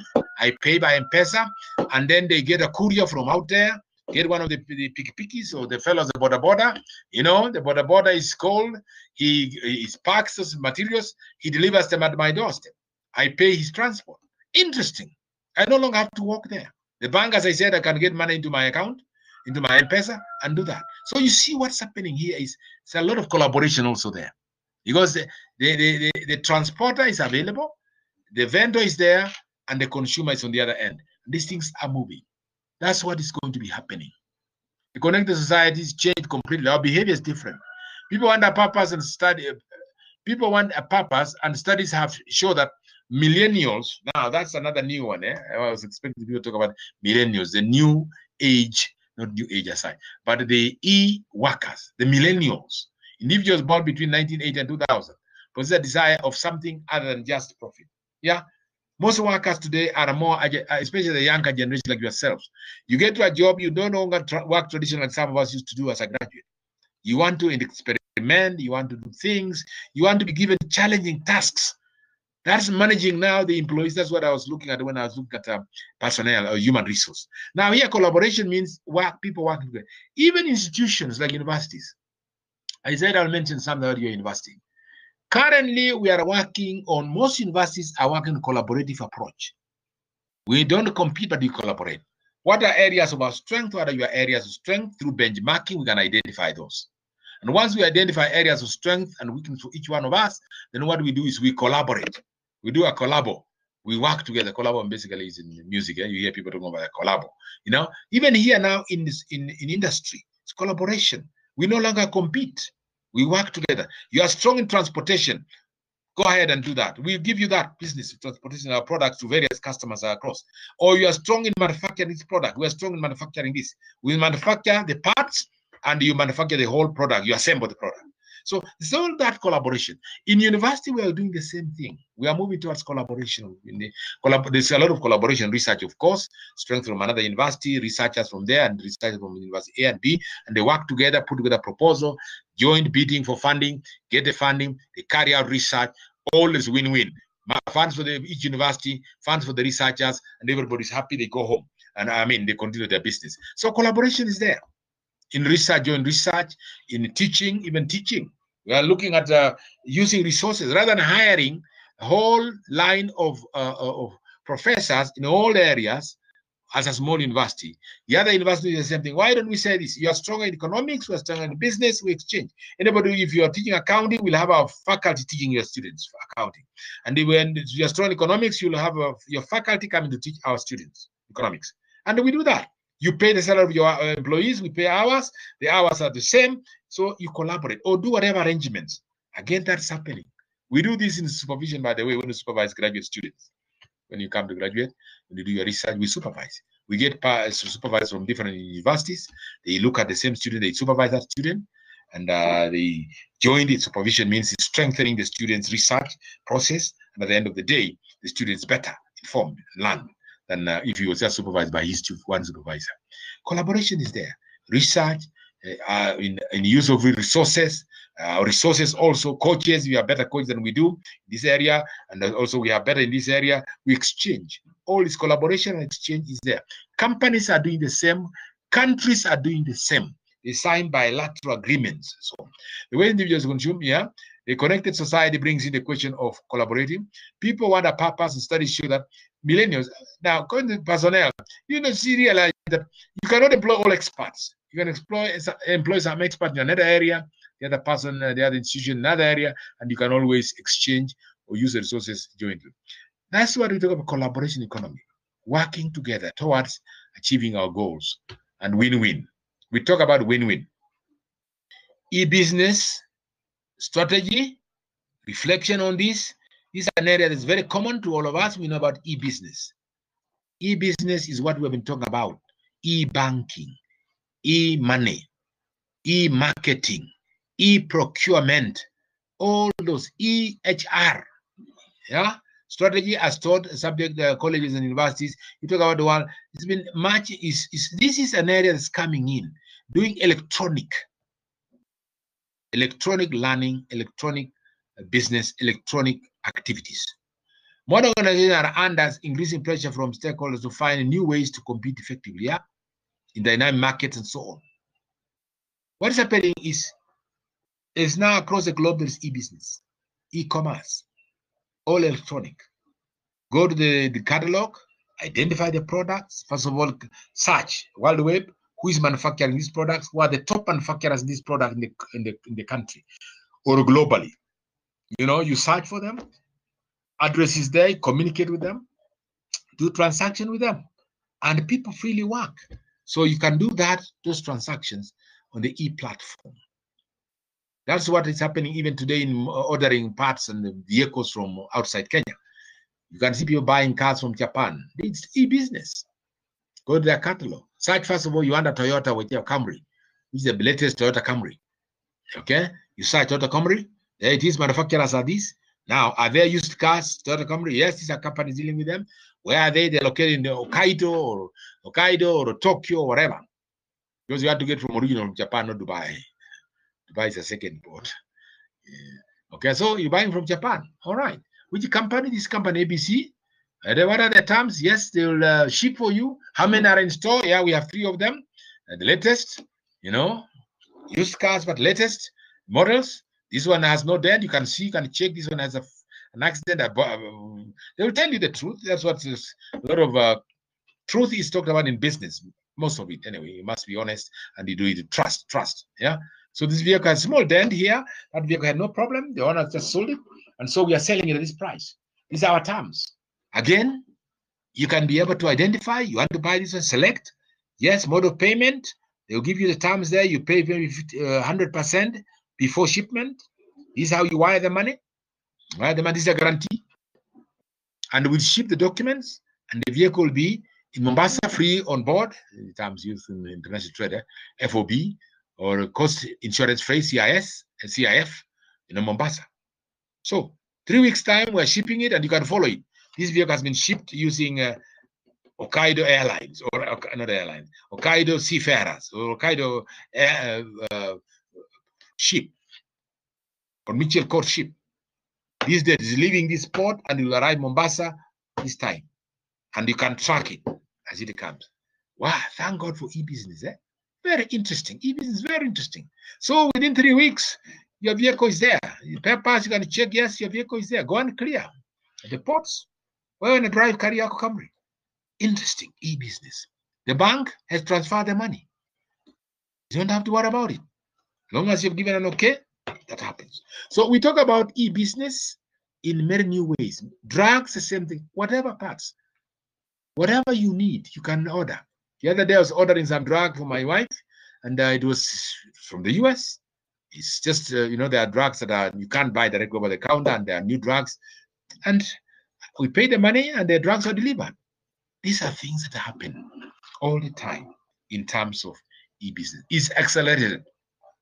And that means new skills are required. New skills from both sides. Yeah. New skills from the vendor side, new skills from the buyer side, and new technologies that are coming in. And who are benefiting from here? There's a win-win situation. The money is wired, the shipping company, the processing, those ones who are doing the processing and the clearing, forwarding and clearing, everybody's winning. And it's seamless in this case. Technology, you can tracking system. IT guys, tracking system. They know the ship left Yokohama midnight Japanese time. That's 1 a.m. Japanese time. It has passed. It's now in India, just passing by India. The ocean, the big ocean. Then it's reporting, docking where? Somewhere United Emirates, because they have to follow. They don't just come directly. They have to follow the routes that they follow. Offloading some stuff there, picking some, all the way now, Mombasa. It will be in Mombasa tomorrow. You can track. Again, everybody's here is win-win. We look at new approach. So e-business. As we go along, yeah. And look at digital strategy as one of those new approaches in terms of new trends. Digital is here, as we see. During the new normal, post-financial recession, that is the new normal. The new normal here is we look at post-COVID. Organizations need to evolve. This evolvement of organizations. Two-way communication flow empowers a new approach. Being digital is no longer merely part of the enterprise. It should now be fully integrated in the system. Yes. Digital technology is here to stay. That's why we are having DigiSchool in delivering learning. So it's no longer a place for the few companies that have a choice, but every organization, including individuals, have to go digital. Even today, to apply for your passport, you can do digital. To apply for your birth certificate, digital. To apply for any documentation from the government or anything, digital. Even jobs are digital. And then what do? Digital. You scan documents. The other day I was asked to send my certificate. They want my signature. I said, now what do I do? Signature now. I said, no, easy. The document is here. We scan it. You sign it on that end, and you scan it and send it back to us. Very simple. In less than 5 minutes, I had done that. Yeah? Got it, printed it, signed it, scanned it, and sent it to them. So you can see digital technology is here in a big way. It's the technology we talk about. That it is making a great difference. You had a spare part. In fact, that same place, there's a person who was ordering a specific unique part for a vehicle. Some of these imported vehicles have their own uniqueness. So the spare parts are not available locally. So the fellow was trying to get this in Mombasa. And they told him, can you send us a sample? He said, I don't have the sample. It will take time for the sample to reach you. So what you do is take a picture of the document or drawings, take a picture from normally most of these vehicles have a service book that have nuts and bolts and has specific pictures that they show. So take a photocopy of that, do what they call is scan it and send it to us. And we'll check in our stores and find if it's available, then we ship it the next minute. That's what he was doing. You can see what we mean here by digital technology. Even medical. Now, if you are seeking for admission, like those ones who are going to India, now it has stopped to India. We are now doing a lot of treatment at home here. My son-in-law is going to India for treatment. This is kidney problem. And the doctors there said, look, we can't allow you to come, but we need to get the documentation from your doctor there. Scan, the x-rays, the results, the tests they have done, send them to us. Then, of course, they had to take those results, scan them, and send them. On the other side, they received them, they looked at them and said, yes, it's a case of a straightforward operation. We do this kind of operations.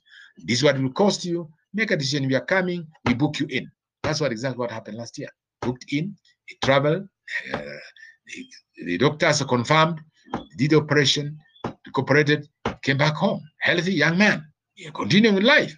But you see, so the question of digitalization has become so real today that it's a way of life. That's what it means. So new technology comes in, a new knowledge. Knowledge workers are required.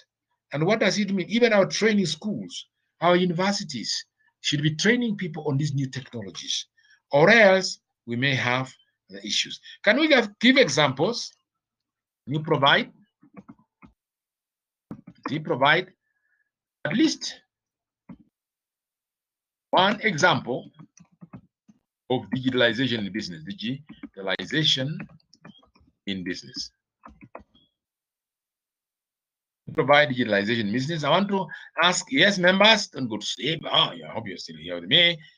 Can we give some examples of digitalization? Provide at least one example of digitalization in business. Yes, Jacqueline? I would say, yes. Like now, the person who is in China, yes, and the person who is in Kenya, we can do transaction immediately. The goods can be sent. You can use Dabshil, you can use Western Express.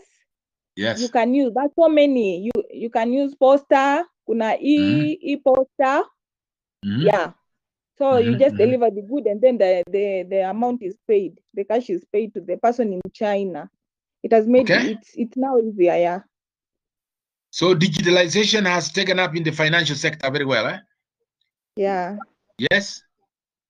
Yeah, Rostendop? E-procurement through e-warehousing. Whereby you don't really need to have a warehouse. You get another warehouse, but it's electronically controlled, whereby you can see what's getting out and in. Thereby, it's known as e-warehousing, and it's a new trend in procurement. Very interesting. So e-warehousing, you don't have to see the documents. You don't have to touch the document physically. Okay, very interesting. Any others? Yes, I see some of you have typed something here. Okay. I see here Brian Omondi. Online business platforms as Jumia. Yes, exactly. That's digital. Jumia. You can order anything through Jumia. And you can get it as long as you pay, you have identified and you pay. And yeah, anything else? Members, digital strategy. This is a strategy that the firms are doing as a new trend of doing business. Like you'd say in transport sector. Yes.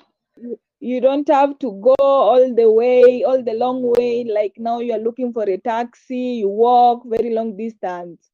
Nowadays you just have to download the app, and then you call for the cabs where you are. So it is now easier.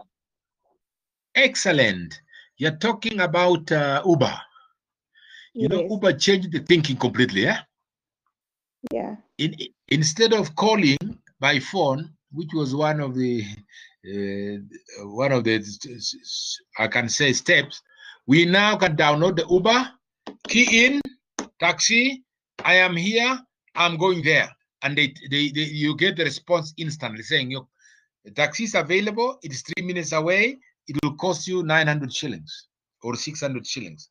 Do you want to order or not? And then you order, and the taxi will be there. The fellow will call you. So and so, I am here at the gate. Please, are you so and so? You are going to Japan? Yes. And you see digitalization. Okay, I can see some comments here from members here.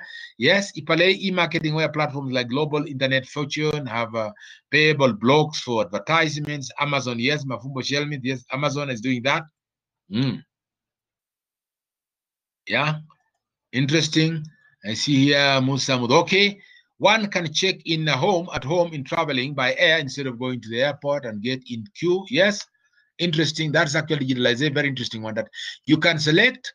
You go to your platform, you check which airline goes to which city, what are the various airlines, what are their prices, is there a flight that day, what will it cost for the economy, and so on. You can go ahead and book a seat and pay, and even check in. Yeah, very interesting. Check-in is very interesting when you go to the airport. You queue up. But then you can check in, you just drop your bag.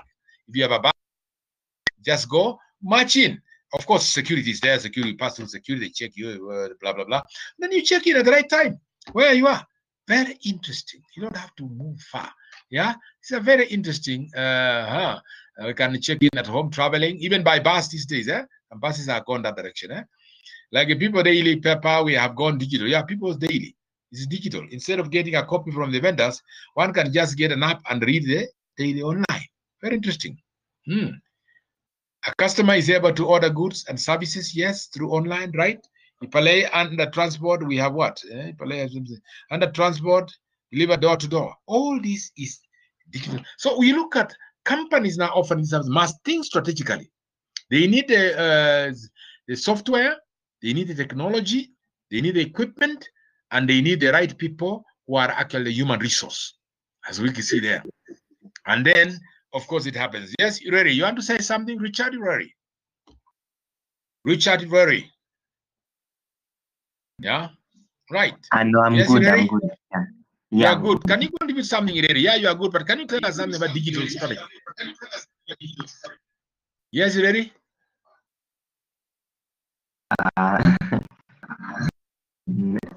Like for example, I can give an example. Like, okay, it's not in Kenya. It's go ahead. It's found in Britain. Like for example, MyWay, which helps in online shopping. Yeah. Yes. Online shopping. Yeah. MyWay. Good. Yes. Fred. Yeah, I mentioned the Google Maps there, which has made the direction or the guides so easy, transportation so easy, whereby you need not to go and ask somebody when you are lost somewhere. So you just, if you have a smartphone, you just open and you click the address of the place that you want to go, and it gives you the right direction where there is no congestion. Okay. Excellent. That's an excellent. You know, that has transformed the way things are done. You remember in high school, you did map reading. You remember? If you did geography at all, you did map reading. Chris, did you do map reading? Lokozi? Yes. Yes, Fred. Did you read map reading? Did you do geography? Yes. What was the purpose of map reading? Was for giving direction and location of areas that you want to be in. Exactly. And during about even now, but during the 60s, 70s, and 80s, there were street maps sold in bookshops. If you are a visitor, let's say in Nairobi, you would get a street map for Nairobi. Although they didn't do for all cities because the cities were small. So you get a street map for Nairobi, and you could go there and say, I am here at the Hilton, and I'm going to this other place called where Hilton. I'm going to, let's say, Mlimani Locals, and I'm at the Hilton. So you can see now at the Hilton, that's where you are. They would also indicate the bus numbers and so on. Overseas, that's what we used to do as students. We use those maps very well because you are in a strange city. You don't know that much about the geography of the place. So maps are very important. You will see where you are, and you can see how do I move from this point to that point. Then the alternatives, there's also taxi. You can take taxi. I remember one time when London, we were coming home, and we were dropped in London by our host because we were just attending the conference, and we had maps. So we had a map. We said, now we are here in central London, and we are going to Heathrow Airport. How do we go? We looked at the map, and we saw where we were. We are standing actually next to the railway station, underground train, the tubes. Underground train. So he said, one alternative is to go underground and get the train. And that train, it shows a line and it tells you how long it will take and times. Or we can take a taxi number, this is available here. And taxi will take a shorter time. So we opted to go by taxi. You know, a map was showing us. So map reading. Now we have gone digital. Interesting. We no longer have those maps being sold in the bookshops. I mean, if they are there, they're not being printed much anyway these days. Because you can go to Google Map. When you go to Google Map, it tells you it's real. In life, it tells you you are here at this point. Where do you want to go? Indicates and tells you how to get there either by walking or by whatever other means. It will tell you that.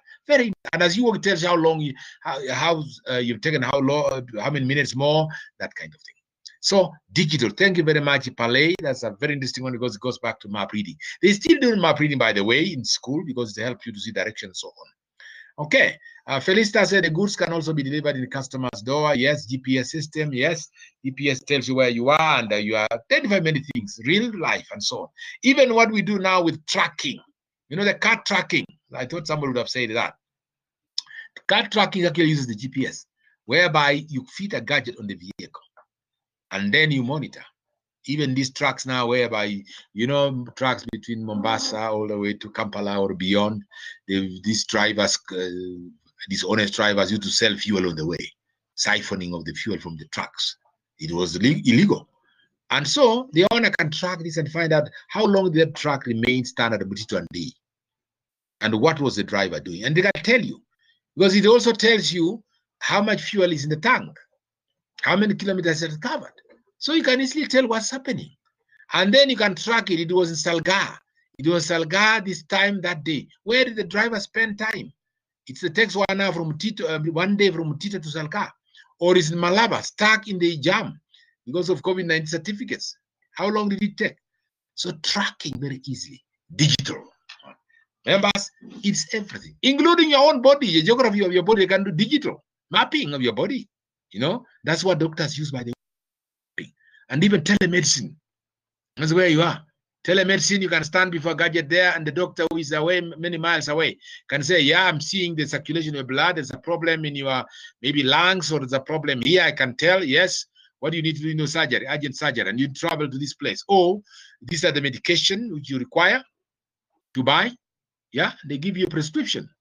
Go to the nearest pharmacist, and you buy the medicine there. You are many miles away. Digitalization. They have digitalized. So digitalization is something that is new in business. Companies that are in this area and so on and so forth. All right, let's move on. Another strategy coming in here, the new, very quickly, 17. I'll stay here. It's taking a little time. Right about it. Yeah. Sharing again here. Yes, 17. We are here, and we're talking of Internet of Things. I think we spent time on this last time, whereby we talked about Internet of Things, and we said Internet of Things, what it does is really Internet of Things. Sorry, Internet of Things suggests that things are interconnected. The term Internet of Things being coined by Kevin Ashton refers to 1999. Its true potential has yet to be explored. The relatively new IoT refers to interconnection of every object which are equipped with intelligence. In terms of, you're talking of the Bluetooth and others, where you get things, you can connect things, doors connected, whatever, you can connect everything and remotely see things happen in your house. Even when you are many miles away, you can see what's happening in your house. Yeah, somebody was having that technology. It's there now, that you can open your doors, close your doors, but things are interconnected. We discussed this in the last class. I don't want to spend much time on this, but I want to move on. And other examples have been given by members here. The drone industry is also booming as they are being bought in large numbers on the delivery of food and medicine. Yeah. Onyoni Simon, excellent. Textbook and novel vendors have also gone digital. Yeah, they've gone that. Textbooks and so on, the Kindle and others. You now buy only on Kindle or whatever, use those. So you don't have to physically buy things and so on. So the drone industry, this is a very interesting industry that I really wanted to mention, that today the drones are there. And you are licensed, this country, you know, the legislature, the law has been behind this technology. Many times the law is behind. Why is it behind? Because the researchers are way ahead. Technology is running ahead of the laws. The laws are being made after, you know, because it's thinking now is faster than the legislatures are making laws. So drone technology is there. It's being used today. You can, the students are making this. In fact, Jomo Kenyatta, Dedan Kimathi students are making drones and doing a lot of stuff. Delivery of food, delivery of medicine, doing spying also, the intelligence. Drones are being used by the American Army and other armies for many years. Doing these things, sending just a unmanned bird flying. You think it's a bird, yet it's taking pictures of what's happening on the ground. I believe even during the crashes, they could have done that if the technology was applied. clashes where you could see what's happening. Even today, the clashes that have been happening in Nakuru, very sad. We use drone technology. You get to see what's happening, which people are moving where, and you can easily take pictures which are real time and send their troops, send their soldiers, send their policemen to arrest the situation. This can happen without doing much. So drone technology is very, very good. So Internet of Things, I think I won't want to spend time there because last time we did do that, and we have a lot of write-up we send you. We also send you much about write-up. Strategic thinking is a new area. Strategic thinking, as we said, strategic thinking is a process that defines the manner which people think about, assess, view, and create the future for themselves and others. It's a way we look at things. This is strategic thinking, and is akin to critical thinking. Traditional thinking used to look at what is. Strategic thinking, it looks at what it will be. We may ask the questions. It's an extremely effective and valuable tool when you look at strategic thinking. That's why you have think tanks. You appoint people in an organization to begin envisioning what the future looks like for our organization. Their time is to be always looking at models and scenarios of the future, what's going to be happening. Universities are doing that right now, sitting and looking at how are we going to be doing in terms of our offering of services and what we do to our clients now and the future. What are the best scenarios? Come January, we may not open. What happens? How do we want to manage our classes? The larger numbers are coming in. Many universities, like public universities, are going to lose students because they are behind. Some of them, they are behind the technology. And parents will need their children to transfer. Although transfer window is ending end of this month for those first years who are moving in and so on. Yeah, many parents are going to transfer their kids up and down because they don't want to have their kids at home without knowing what's going to happen tomorrow. You know, they were thinking of September. September has been moved to January. Who knows? January may be moved to 2022 if this pandemic continues. So we're talking of people who are looking at the future. What will happen? What equipment we require? You know, the airlines now have changed. They're looking at, look, now we open the skies. They have been opened. Traveling across the globe. We need, airlines are moving. What do we do to make sure that we carry passengers that are COVID-free? You know, they need certificates. They need to be checked. They need to be sanitized. So airlines will actually be fitted with sanitizers, automated sanitizers in the cabin, whereby as you see there, you know, people in the cabin, you are actually confined in one space. If you are traveling many miles, you are many hours together in the cabin. What happens? You know, the certificate are given for 12 hours, 24, the certificate normally for 14 days. But what happens? Somebody can still develop these things while traveling, the complications. So they must fumigate, they must develop, configure the plan such that spacing, first of all, you know, they're thinking of strategic thinking. We must have plans that are different in future. The configuration of the cabin, the room, even these matatus, these vehicles transport, they have to find a way. This is temporary distancing and having chairs, but in future, if it remains, they may have to remove those chairs. New vehicles may be coming up with reconfigured seating, whereby each one is sitting in your own room, small kind of enclosure. As you get in the bus, you have your own enclosure, which is a meter apart from the other ones. Very interesting. I'm sure people will travel with that one, yeah, where you have your own enclosure. You're not mixing with the people. You're not breathing. You're breathing the same air, but you have your window and you have your space. And there are glasses, maybe glass windows, panels that are dividing the city, so that you are actually sitting in your own space. And people go for that. That's exactly what's going to be happening. So we think about strategic thinking. What is happening in the think tanks of manufacturers of products, of equipment, and so on and so forth. Who talked about these automated sanitizers? I went to one of the institutions yesterday, it was the bank, and I was surprised. They have automated what? Sanitizers. You just put your hand there and the chemical, the liquid just flows by itself. It's by sensor. All these things, you're talking about strategic thinking. And this is coming from think tanks of people saying, look, what is the best way of managing ourselves and managing the situations? What is the new normal? And the new normal is happening requires strategic thinking for all organizations. You know, effective and valuable tools, strategic thinking is defined as a mental processes applied to individuals or in the context of achieving success in a game or an other endeavor. As a cognitive activity, it produces thought. People think through.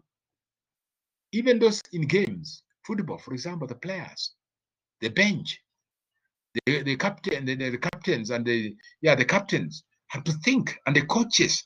They know this team is tougher than our team in the front line and in the back. For example, they have strong back. How do we break in and score many goals? The strategic thing that goes into this, so that we come up with a plan that we'll have to align our players based on their strengths and the weaknesses of the other team, so that we can win. You see, strategic thinking. All this goes into thinking. A small incident last week, we were burying Ben Chipchumba, one of the runners, one of the legendary runners this country, who brought the silver gold actually in the Commonwealth Games, brought 3 gold medals, same one day. He won 5,000 steeplechase and another one, 1,500, I think, in a Christchurch, New Zealand. Yeah, he done. Right. Now, when we were in the Olympics in Mexico, 1968, they thought with Kipchoge, they had to strategize. How do we win? This Jim Ryan, who became the senator and became a majority leader in the US now, is an old man now. How do we beat this guy? Because everybody's predicting he's winning. They get to do strategic thinking. How do we do it? Now, Ben Chipchumba, what you do is run fastest in the 1,500 meters. That's what Kipchoge got the gold, the first gold. Now that's breaking through. So they had to do strategic thinking. How do we beat this man called Ryan? Everybody is saying he's the one, he's the enemy, he's a walkover. Now, these guys planned. How do they plan? They started with studying the running. And when you start the running, what you do is Ben will burn this guy out by running the fastest at the beginning. So that Jim Ryan will be running faster, burning himself. And then Chipcho, not Chipcho, but now Keino will run from behind and outpace. That's exactly what they did. And it shook the whole world of athletics. The whole of the Olympics was shocked. Jim Ryan is defeated. He got silver. He was so dejected.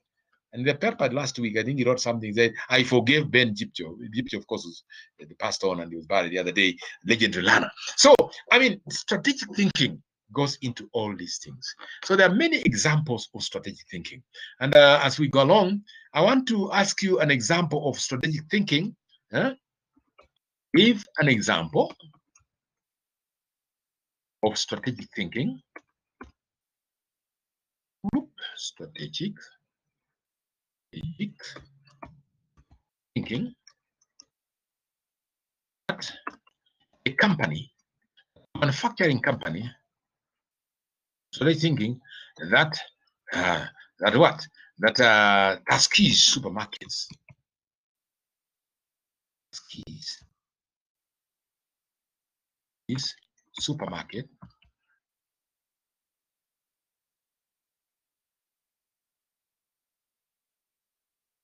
needs engage in to avoid the pitfalls that Nakumatt fell in.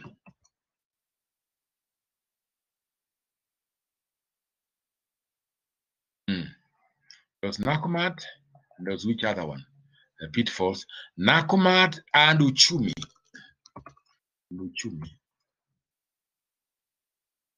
Fell in. Give an example of strategic thinking that Tuskys supermarket needs to engage in to avoid the pitfalls that Nakumatt and Uchumi fell in. By the way, for information, when you go to Tuskys now, although it's not open secret, now it looks like it was in the papers actually the other day, and it was also a commentary that was made. It was actually in the papers. I was analyzing in one of the papers that what is ailing Kenya retail industry? Nakumatt went down, Uchumi went down, and now Tuskys is just in that direction. Not gone, but it's going that direction. What ails Kenyan supermarkets? Whereas overseas supermarkets operate from outside like Carrefour and others, Target, they're doing very well in this country. What is ailing our companies? Now, this is the idea of strategic thinking. So what do you think, gentlemen, ladies and gentlemen? Can you give us some views about this? Let me read or hear. Me read or hear.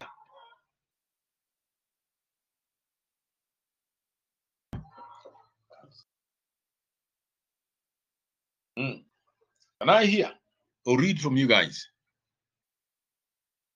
Give examples, an example of strategic thinking that Taskis Supermarket needs to engage in to avoid the pitfalls that Nakumatt and Uchumi supermarkets fail in. You are managers, and tomorrow you'll be hired. In fact, they can Taskis might say, "Yeah, you have just finished a degree at ZTech University. We are looking for people like yourselves to come and tell us, to help us to not fall into this. You know, how do you go about this?" This is a very interesting question, ladies and gentlemen, about strategic management. Tell us something. You have given me an opportunity to. Yes, members. Yes. I see some of you locked out earlier. We were about 40 earlier, but I see 30 of you. But nevertheless, we are soldiering on. We're just about, guys. Yeah. Yes. Let's give an example of strategic thinking. The Taskis Supermarket. And so the thing you said defines the manner in which people think about, assess, view, and create the future. You are creating the future for Taskis. What kind of future can you create? I hope you know all these supermarkets, you guys. Talking about Taskis is common. It's almost in every town except small towns. We knew Uchumi was everywhere. Now Uchumi is not much there. Yeah. Nakumatt was doing very well. Where are they? Higher. Brian Omondi was the first one to throw the first shot.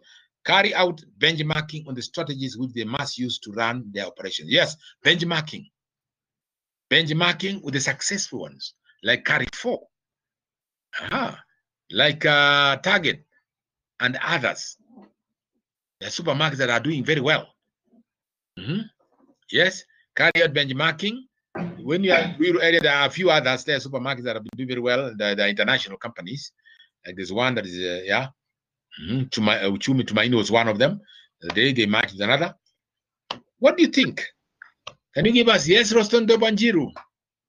I also think that they should ensure the management is strong, because the management is the backbone of the success of a company. Therefore, if the management is together, that any kind of communication or any decision they make, everyone is inclusive, it means that the company will be able to stand strong and it will excel. And another strategy, they should ensure that their customer is key, and their suppliers are also paid in time, because when they pay their suppliers well, this ensures that they will never run out of stock. Those are the two key strategies that can help them stand strong. Okay, right. If I can paraphrase that, thank you very much, Rostendorp. Is paraphrase that is leadership and teamwork.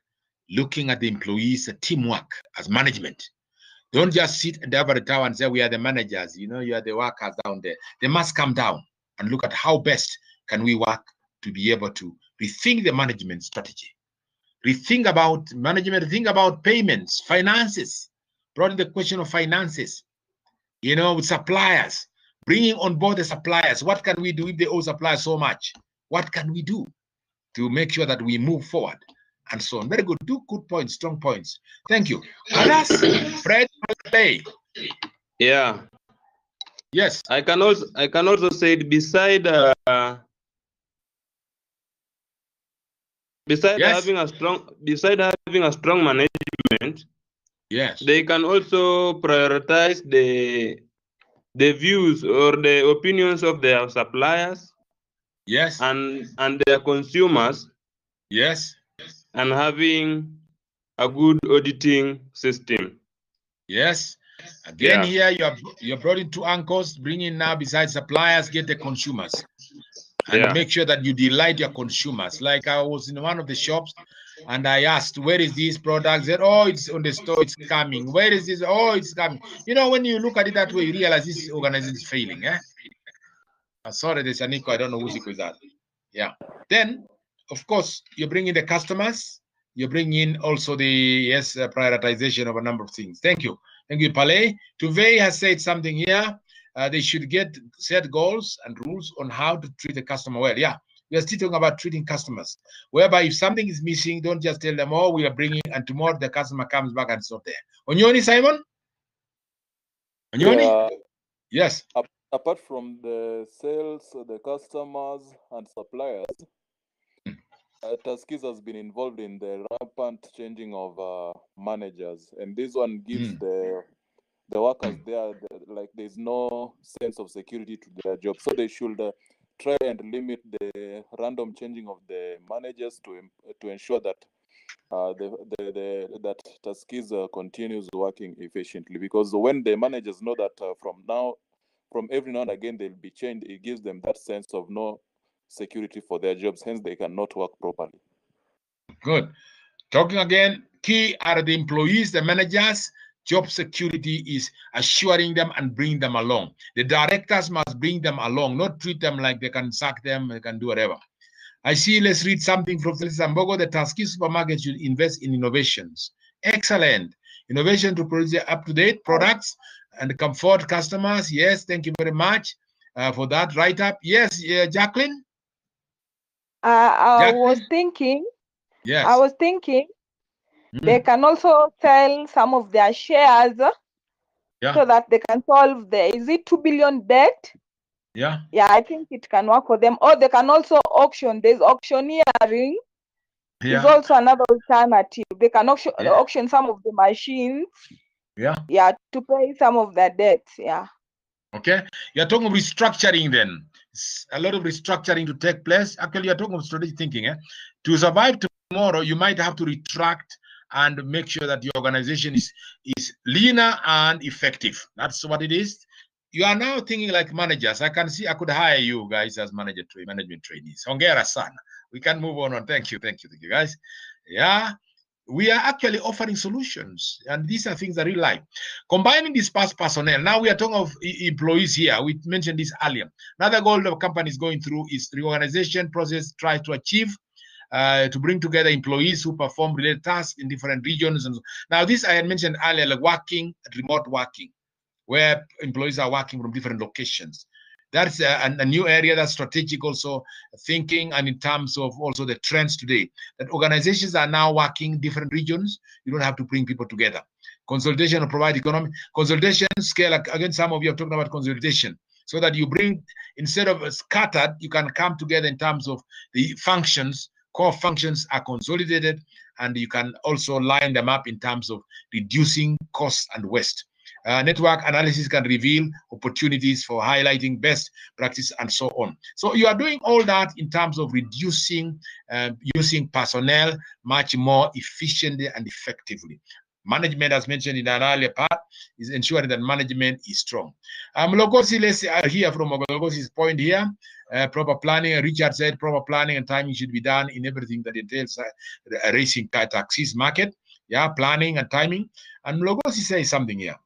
Carry out SWOT analysis to be able to put more effort, the strength, and avoid the weakness and so on.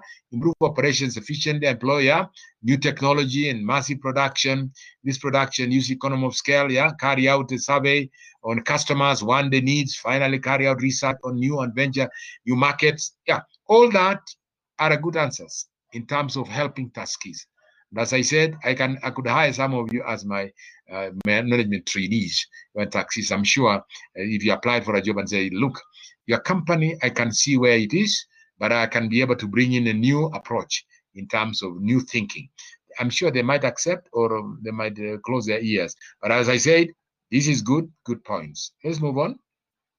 And so we are just about the corner, around the corner, innovating from the bottom. Here's something about innovation. Again here, innovation is key thing. Adoption of technology has been a global phenomenon on the scale of use by user impressed by emerging markets. Research has shown that disruptive business models occur when the extreme market conditions combine technology, and economic recovery. We're talking about as economic recovery is now showing in some of the parts of the world, high rates of growth are being recorded, and companies have embraced the new models and emerging global players, where many multinational companies are only now starting to consider this developing markets and the founding of technology-enabled, technology-enabled innovation. That's what's happening today in manufacturing and whatever. So the key thing here is use of technology, innovation. The trends today is, as the market runs, those companies that are working smarter using technology are able to overcome the downturn and move forward. And then, of course, as we talk about challenges and issues in this case, no matter what the business has always needed, adapted and so on, no matter what the era is, business has always needed adaptation and ingenuity to remain successful at times. As times pass, speed of life and businesses, people are left behind faster than ever. Yeah, you're looking at issues, challenges and issues. Look at what is happening in technology today. Moving very fast. Globalization is a huge facet. It's a challenge also. It's a trend, yes, but it's a challenge. How do companies deal with this? Shipment and dealing with taking advantage of the technology, the globalization and technology. And sensitivity systems, you must have analysis to ensure that you catch up with what is happening. And we first, gentlemen, because we'll have notes on this. And technology, today, everyone is walking around with smartphones. All of us are. 120 million times faster in NASA's combined than total computing. You know, this is a very interesting one I wanted to mention, that you see, today, everyone is walking around with a smartphone that is over 120 million times faster. That's not a small figure. The smartphones, some of us, some of you have, are 120 million times faster than what NASA was using in 1969. You remember 1969? Landing the people on the moon and so on. Their computing capacity was, and thinking was lower, 120 times less than what it is. So today, technology, you see, we have smartphones. The speed at which technology is progressing has changed everything about life. It has. Harnessing both the direct sell opportunity for the internet and the algorithm abilities of modern manufacturing means companies can now create custom-made products for consumers by special order. You do things by special order. Things are faster. Manufacturing, design, developing, testing, and bring to the market is much faster through technology. So companies that are doing this are way ahead. With all that technology comes the financial challenge of staying current with technology. Staying current. Technology is changing very fast. It's like computers. When I look at computers during my time of university like yourselves, we used to have huge computers, centralized. And we used to have what we call punched cards. We used to punch cards. That's the technology. Punched cards, and then these are read and deciphered by the computer, and it was challenging. Today, we do it at our fingertips. We type in messages and it goes and so on. You don't have to punch cards and change them. So technology has changed very fast, and therefore that's what it means. That one of the trends today is technology is faster, and the companies and business must run with the technology without owning them, but using them. Environment is another major area. That the environmental issues are actually here today. When you talk about NEMA in this country, when you talk about the environmental UNEP, United Nations, which we are headquartered in Kenya, they are concerned about the environmental issues. Climate change, what has that done to businesses? Some raw materials are no longer there. They are depleted. What is happening? What are the new technologies? We talk about using green energy. That's what's coming today. We're talking about effluents. We're talking about waste. The other day, I was watching a documentary on waste. Plastic waste in the European countries. You know the recycle this in a company in Germany. I was looking at from Britain, all these shiploads of plastics are shipped, compressed, and shipped to companies in Germany, which converts this into new products, converts them, removes the plastics, turns it round, and makes new plastics out of it. Very interesting. Here in Africa, we are behind. With robots everywhere, they clog the sewage systems. We are not very keen on this. So this is what's happening for caring for the environment.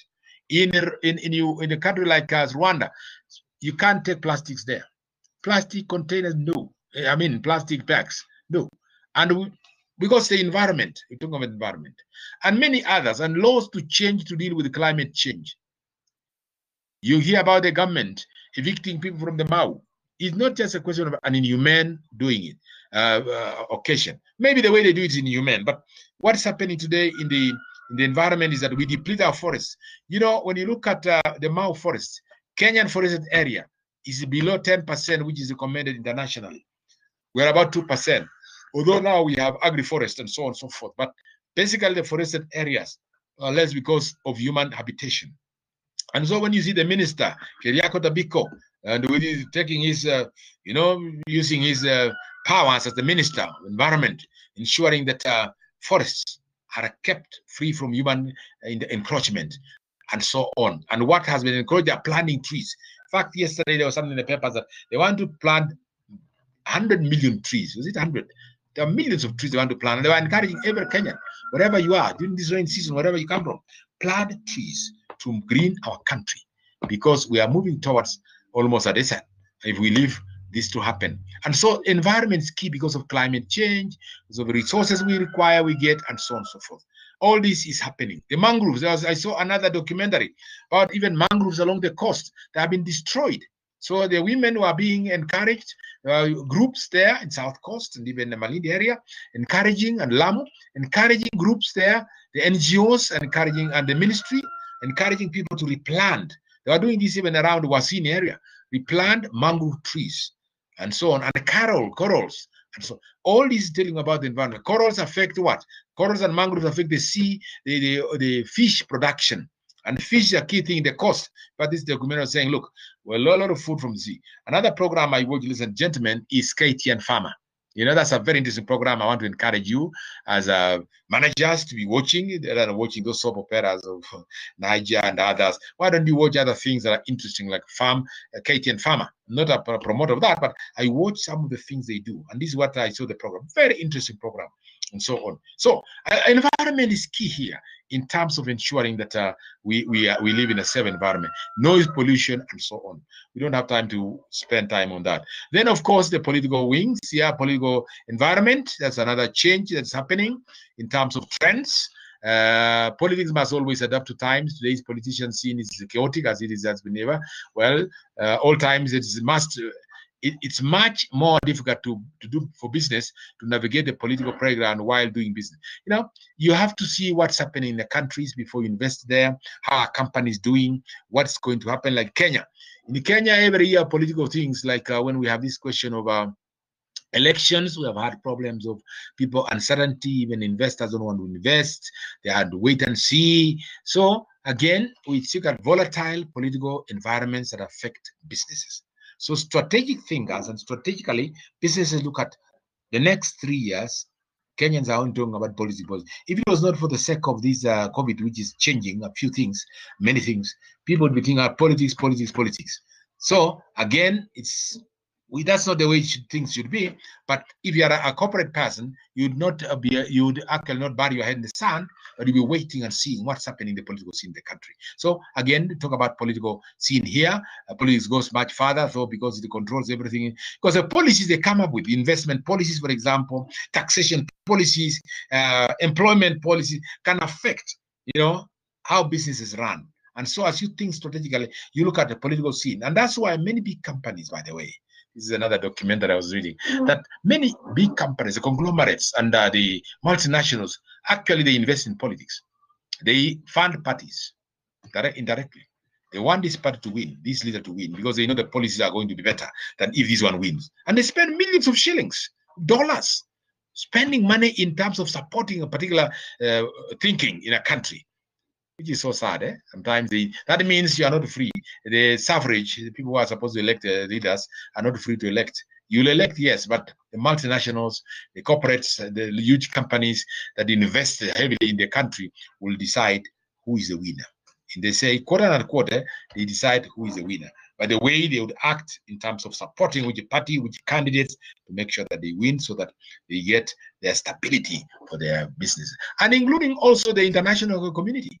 The international community is interested. When they look at a country that is, elections are coming, they know it will be volatile or it will be this, they'll be interested. These countries in the Western world, if I may use quote and unquote, conspire. We want to see in Zimbabwe, who are the leaders? Mugabe went, yes, but who can be able to secure our interests in terms of investment? Because Zimbabwe is rich in minerals and they have all the time gone to China, but can we change the thinking there a little bit? Which parties are able? This is what they do, the think tank in the Western world. They think about countries that are developing and the resources, and they find ways of influencing the politics of the country, so that they lean towards what is it. Russians are also there. Eastern Bloc is also looking and watching. Yeah? How is it happening in Rwanda? What can we do? Those kind of things. Anyway, not getting into politics, but we can do business that politics. So, interesting enough, when you talk of strategic thinking, this is what happens for those companies that are looking ahead and have invested quite a bit. They want to see what's happening and so on and so forth. Okay. Don't tell me who wins when and so on. I won't, but I'm just saying that's what happens in reality. Even the American politics, you see, Canadian, some of those are steady economies and so on. Now, global health pandemic, COVID is another one, and this one we can't take much time on this because we know what it's doing, but it's an issue that is here today. Companies are closing, restructuring, reorganizing, and so on and so forth. This year will go down to history, that it was one of the years that the whole globe was shaking. For those who will be there 50 years to come or 20 years to come, when the history is written, they will say, look, one of the calamities, just like we talk of the Second World War, how it devastated the whole world. You know, Japan, America, Europe, the Allied forces, how it attacked the whole globe. Even this is a war. It's a third world war, if you may say. That is actually not said by anybody, but is said by COVID, the COVID virus, that has changed the way things are done globally. And so the impact here is businesses really has not really come. The impact of coronavirus is being felt by all business across the world. You know, when you look at the stock exchange, they're actually collapsing. Investments are just being wiped out overnight because of this COVID-19. And leaders are now navigating broad range of interrelated issues that span from keeping their employees and keeping customers safe, shoring up cash and liquidity, reorienting operations, navigating complicated government support programs. You see, this is what is happening now. That last bullet is what is showing what's happening. Now relief programs, funding. For how long will those funding go? It'll dry up because the productivity is not going on well. So these are things that I don't want to belabor, but you can read more about these things, ladies and gentlemen, and it's very interesting there. Thank you very much. A reflection question I wanted to ask here, which I wanted to ask you, is that what are some of the current trends which will be giving you? We're giving a reflection question, but what are some of the major current trends or issues, let me say issues, that will affect strategic management in the next 5 years? Locally and globally. I'll also be sending you a video, so we didn't put it here, but it will come in a video. We have it for you. It's doing that. So what are some of the major current issues that will affect strategic management in the next 5 years for companies in this country and beyond? What are they? I want you to think about that, because we're talking of issues and trends. What are some of those current issues? You can see some of you are typing, and as we come to wind up this class, when you're typing, I want to just read a few of you. And then finally, what are your comments about this class? Finally,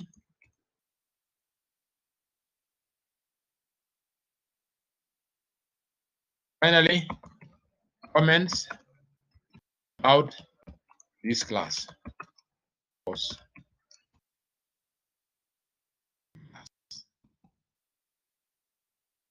What are your comments? Finally, comments on this and so on. Right? Somebody talking about Chakla Moke, the state of the economy, like interest rates are going to be happening. I see here the state of the economy, like interest rates. Sir, somebody said, sir, what about markup cut? Makeup cut. We did makeup cut. Where were you? You know, when you tell me makeup cut one, Roston the Banjiru, we opened that. I think we opened cut one and we gave people time. You remember? And it was open from midday, actually it was, I think it was the whole of Saturday. So unless there are others who are talking about makeup cut one, I don't understand what you're talking about here. Rostando, maybe you need to be clear here about markup cat 1. But otherwise, technology is a current issue. Yes, technology, diseases, pandemic like coronavirus, which occurs currently, are global technology current. Yeah, quick change in technology. Okay, right. What about the course now? Look at what are your comments about this course? We have come to an end. I think, what about this course? Can we get your comments, quick comments, as we close? The course and the class. Have we enjoyed? Have we learned? Have we changed? Have we become better managers? Have we been inspired to think as managers? Because you have finished the semester, we are saying congratulations. As you just a project, you finish and we graduate you in November. Wow. Some of you have been given powers to read. So I need your comments, ladies and gentlemen, here very quickly as we close. Yeah? Because we've had a great time, I guess. For me, as you type, I've enjoyed teaching you guys. And I've enjoyed meeting you online. For those of you who have been very active, hongera sana, keep it up, even your job place. Make sure you are active, you are there. Make sure you are a front runners. Make sure that you consider, you know you have been in a university, which is your university. Make sure that you run forward in doing this. Okay. The successful have learned a lot. Send them notes in one document. Now, they will come, we'll send you what we call a manual. For Jacqueline, the notes that will come in a manual. We'll send you this at the end of the class. Not today, but next week. We'll send you a complete manual that touches on from lesson 1 all to lesson 12. Those are notes. And then if you want to look at the presentations, you'll go to where? You'll go to the PowerPoint presentations. The notes are more detailed. PowerPoint, we've tried our best. You go to YouTube and you get this. Even by the end of today or tomorrow, this note will be on YouTube, what I'm discussing. And you can follow them. And then we send you also the manual. We send the manual to everybody. We put it there and you pick it up. A manual for everybody. Quick change in technology. Yes, finally, technology is current. Richard, rare disease pandemic. Yes, growth and so on. This course was fantastic. Thank you very much, Richard. It was suggesting, and I was suggesting Cat 2 can be running from 5. Oh, you want to from 5, eh? From 5 to midnight. I can see suggestion. Yeah, we can open from 5 to midnight. That's okay. Because some of you might be places where you cannot study at night. I agree with you. If you are living with other people, you don't want to wake up people at midnight, you know, please let me use this. We do it. We do it from 5. And we don't want people to come back and say, I need to make up, because that's why we wanted to have it together. Yeah. There are some who did not do the makeup card. Where were they? Where was Katule? I'm asking, where was Katule? So let me have a mail. Send me a separate mail on that. Okay? Send me separate mail so I do it. Successful, I've learned a lot. Send the notes. Yeah. Very nice. Very nice. Yes, the course has been priceless all through. Class has livened the day, and strategically it has been an honor. Thank you very much. Thank you, Onyoni. It was nice having you as students, good students. And I hope you come for my master's degree, the master's degree which you're offering. Yeah. You've gone out of your way to give real life examples. I have learned a lot. Thank you very much, Nelly Sinja. We can now think like managers. Thanks for interacting with us. Felicitas, you are now a manager, not thinking, but you go out there, kifua mbele, I'm a manager, you know, and you prove that by doing things, managing even home, even where you stay. Let them see your managerial skills. Don't wait until you go to an office. Even the house you stay in, can you manage the house? People can see you, even your home if you are staying. Let's see you are thinking differently, planning, offering suggestions, doing things, and moving like a manager. Let's act like a managers when we live out there. We can now think like managers. Yes, most the unit has been of great help. Thank you very much. The course was very interesting. Thank you. It was fantastic. Kind of requesting if you whole document you send through emails. Yes, we'll send that. We'll see. Thanks for always being there. God bless you. God bless you, Rostondo. You have also been a great help. Thank you very much. And so wish you well too. Cat2, yes, success internet. We can't access. Yes, Cat2 from 5.5. We can't. I mean by that.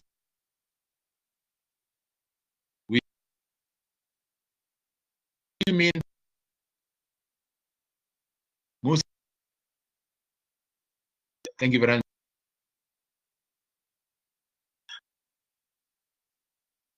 Very interesting.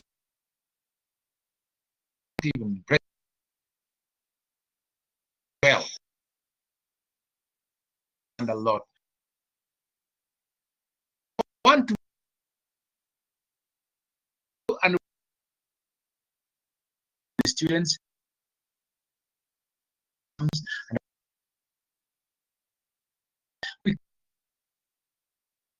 nobody can share.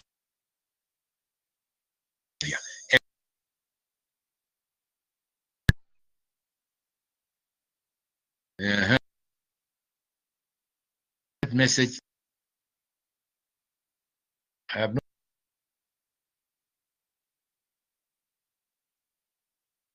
send me. I stop. Put the finger there. Yes.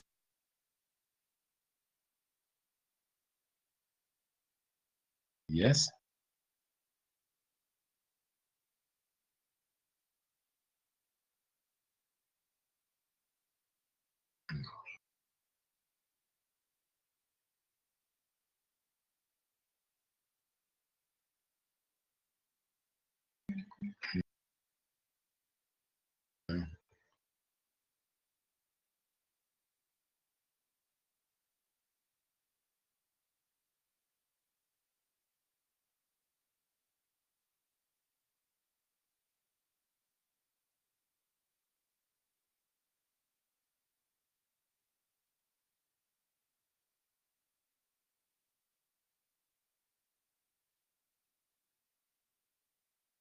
Connect.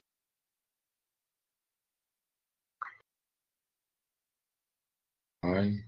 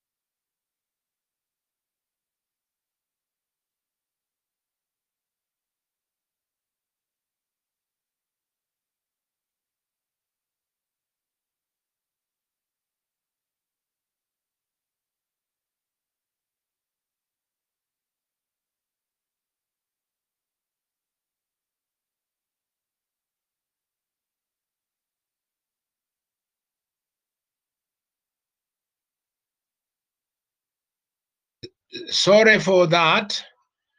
Members, are you hearing me now? Are we okay? Are we okay now? Yes. Yeah? Yes, sir. Sorry for that. I think that's a problem. Now we're just finishing. Any questions in the comments? Any other comments? Okay. If you're okay, I want to thank you and say the cut, we are saying 5 o'clock, but some of you are saying they cannot connect. Is that the question? The reason? Cut, we can begin at 5 and end at midnight. That's cut 2. And the makeup for cut 1, we can organize over the weekend where I can post it and it will be open for over 6 hours. Cut 1, for those who never did cut 1 like Atule, but they should write to me, send email to me for those who missed. Because we had already done it, we gave time, and so we'll need to get them, tell me directly. I mean, write to me directly, so that I don't just prepare paper for one or no students. Yeah, Goody, Lillian, do you have something to say? Goody, Lillian? Goody? Yes, madam. Yes, what is it that you want to say? No, I just want to thank you so much. Karibu. Yeah, the section was wow. We've enjoyed every bit of it. Asante sana, Lillian. Thank you too, madam. Asante, you are good students, and I look forward to you success in life and writing back to university and your Malim saying we enjoyed your study there, and refer many students to ZTech University. Your cousins, noted. Your real friends, and so on. Okay? Okay, noted. Wish you well now. Anybody else before we close? Yes, Roston, have you gone? No, the class rep? Yes, can you say 1 or 2 things quickly? First, I'm very grateful. It has been a journey with you, 3 courses with Thank you. Your partnership has been good, as well as the class. Being the class rep from year 1 to year 4, it has been good. I've gained leadership skills and I will utilize them in my work area. Karibu sana. Thank you very much. Those are the ladies, gentlemen. Anybody else among the gentlemen? Hello, among the gentlemen? Oh, they are all gone. Yeah, if they are gone, I'll want to stop there and say thank you very much. We'll send you these notes and also some reflection questions, and also we'll send you what we call another video that you can see about this particular topic today. Thank you, and God bless you. Asante sana.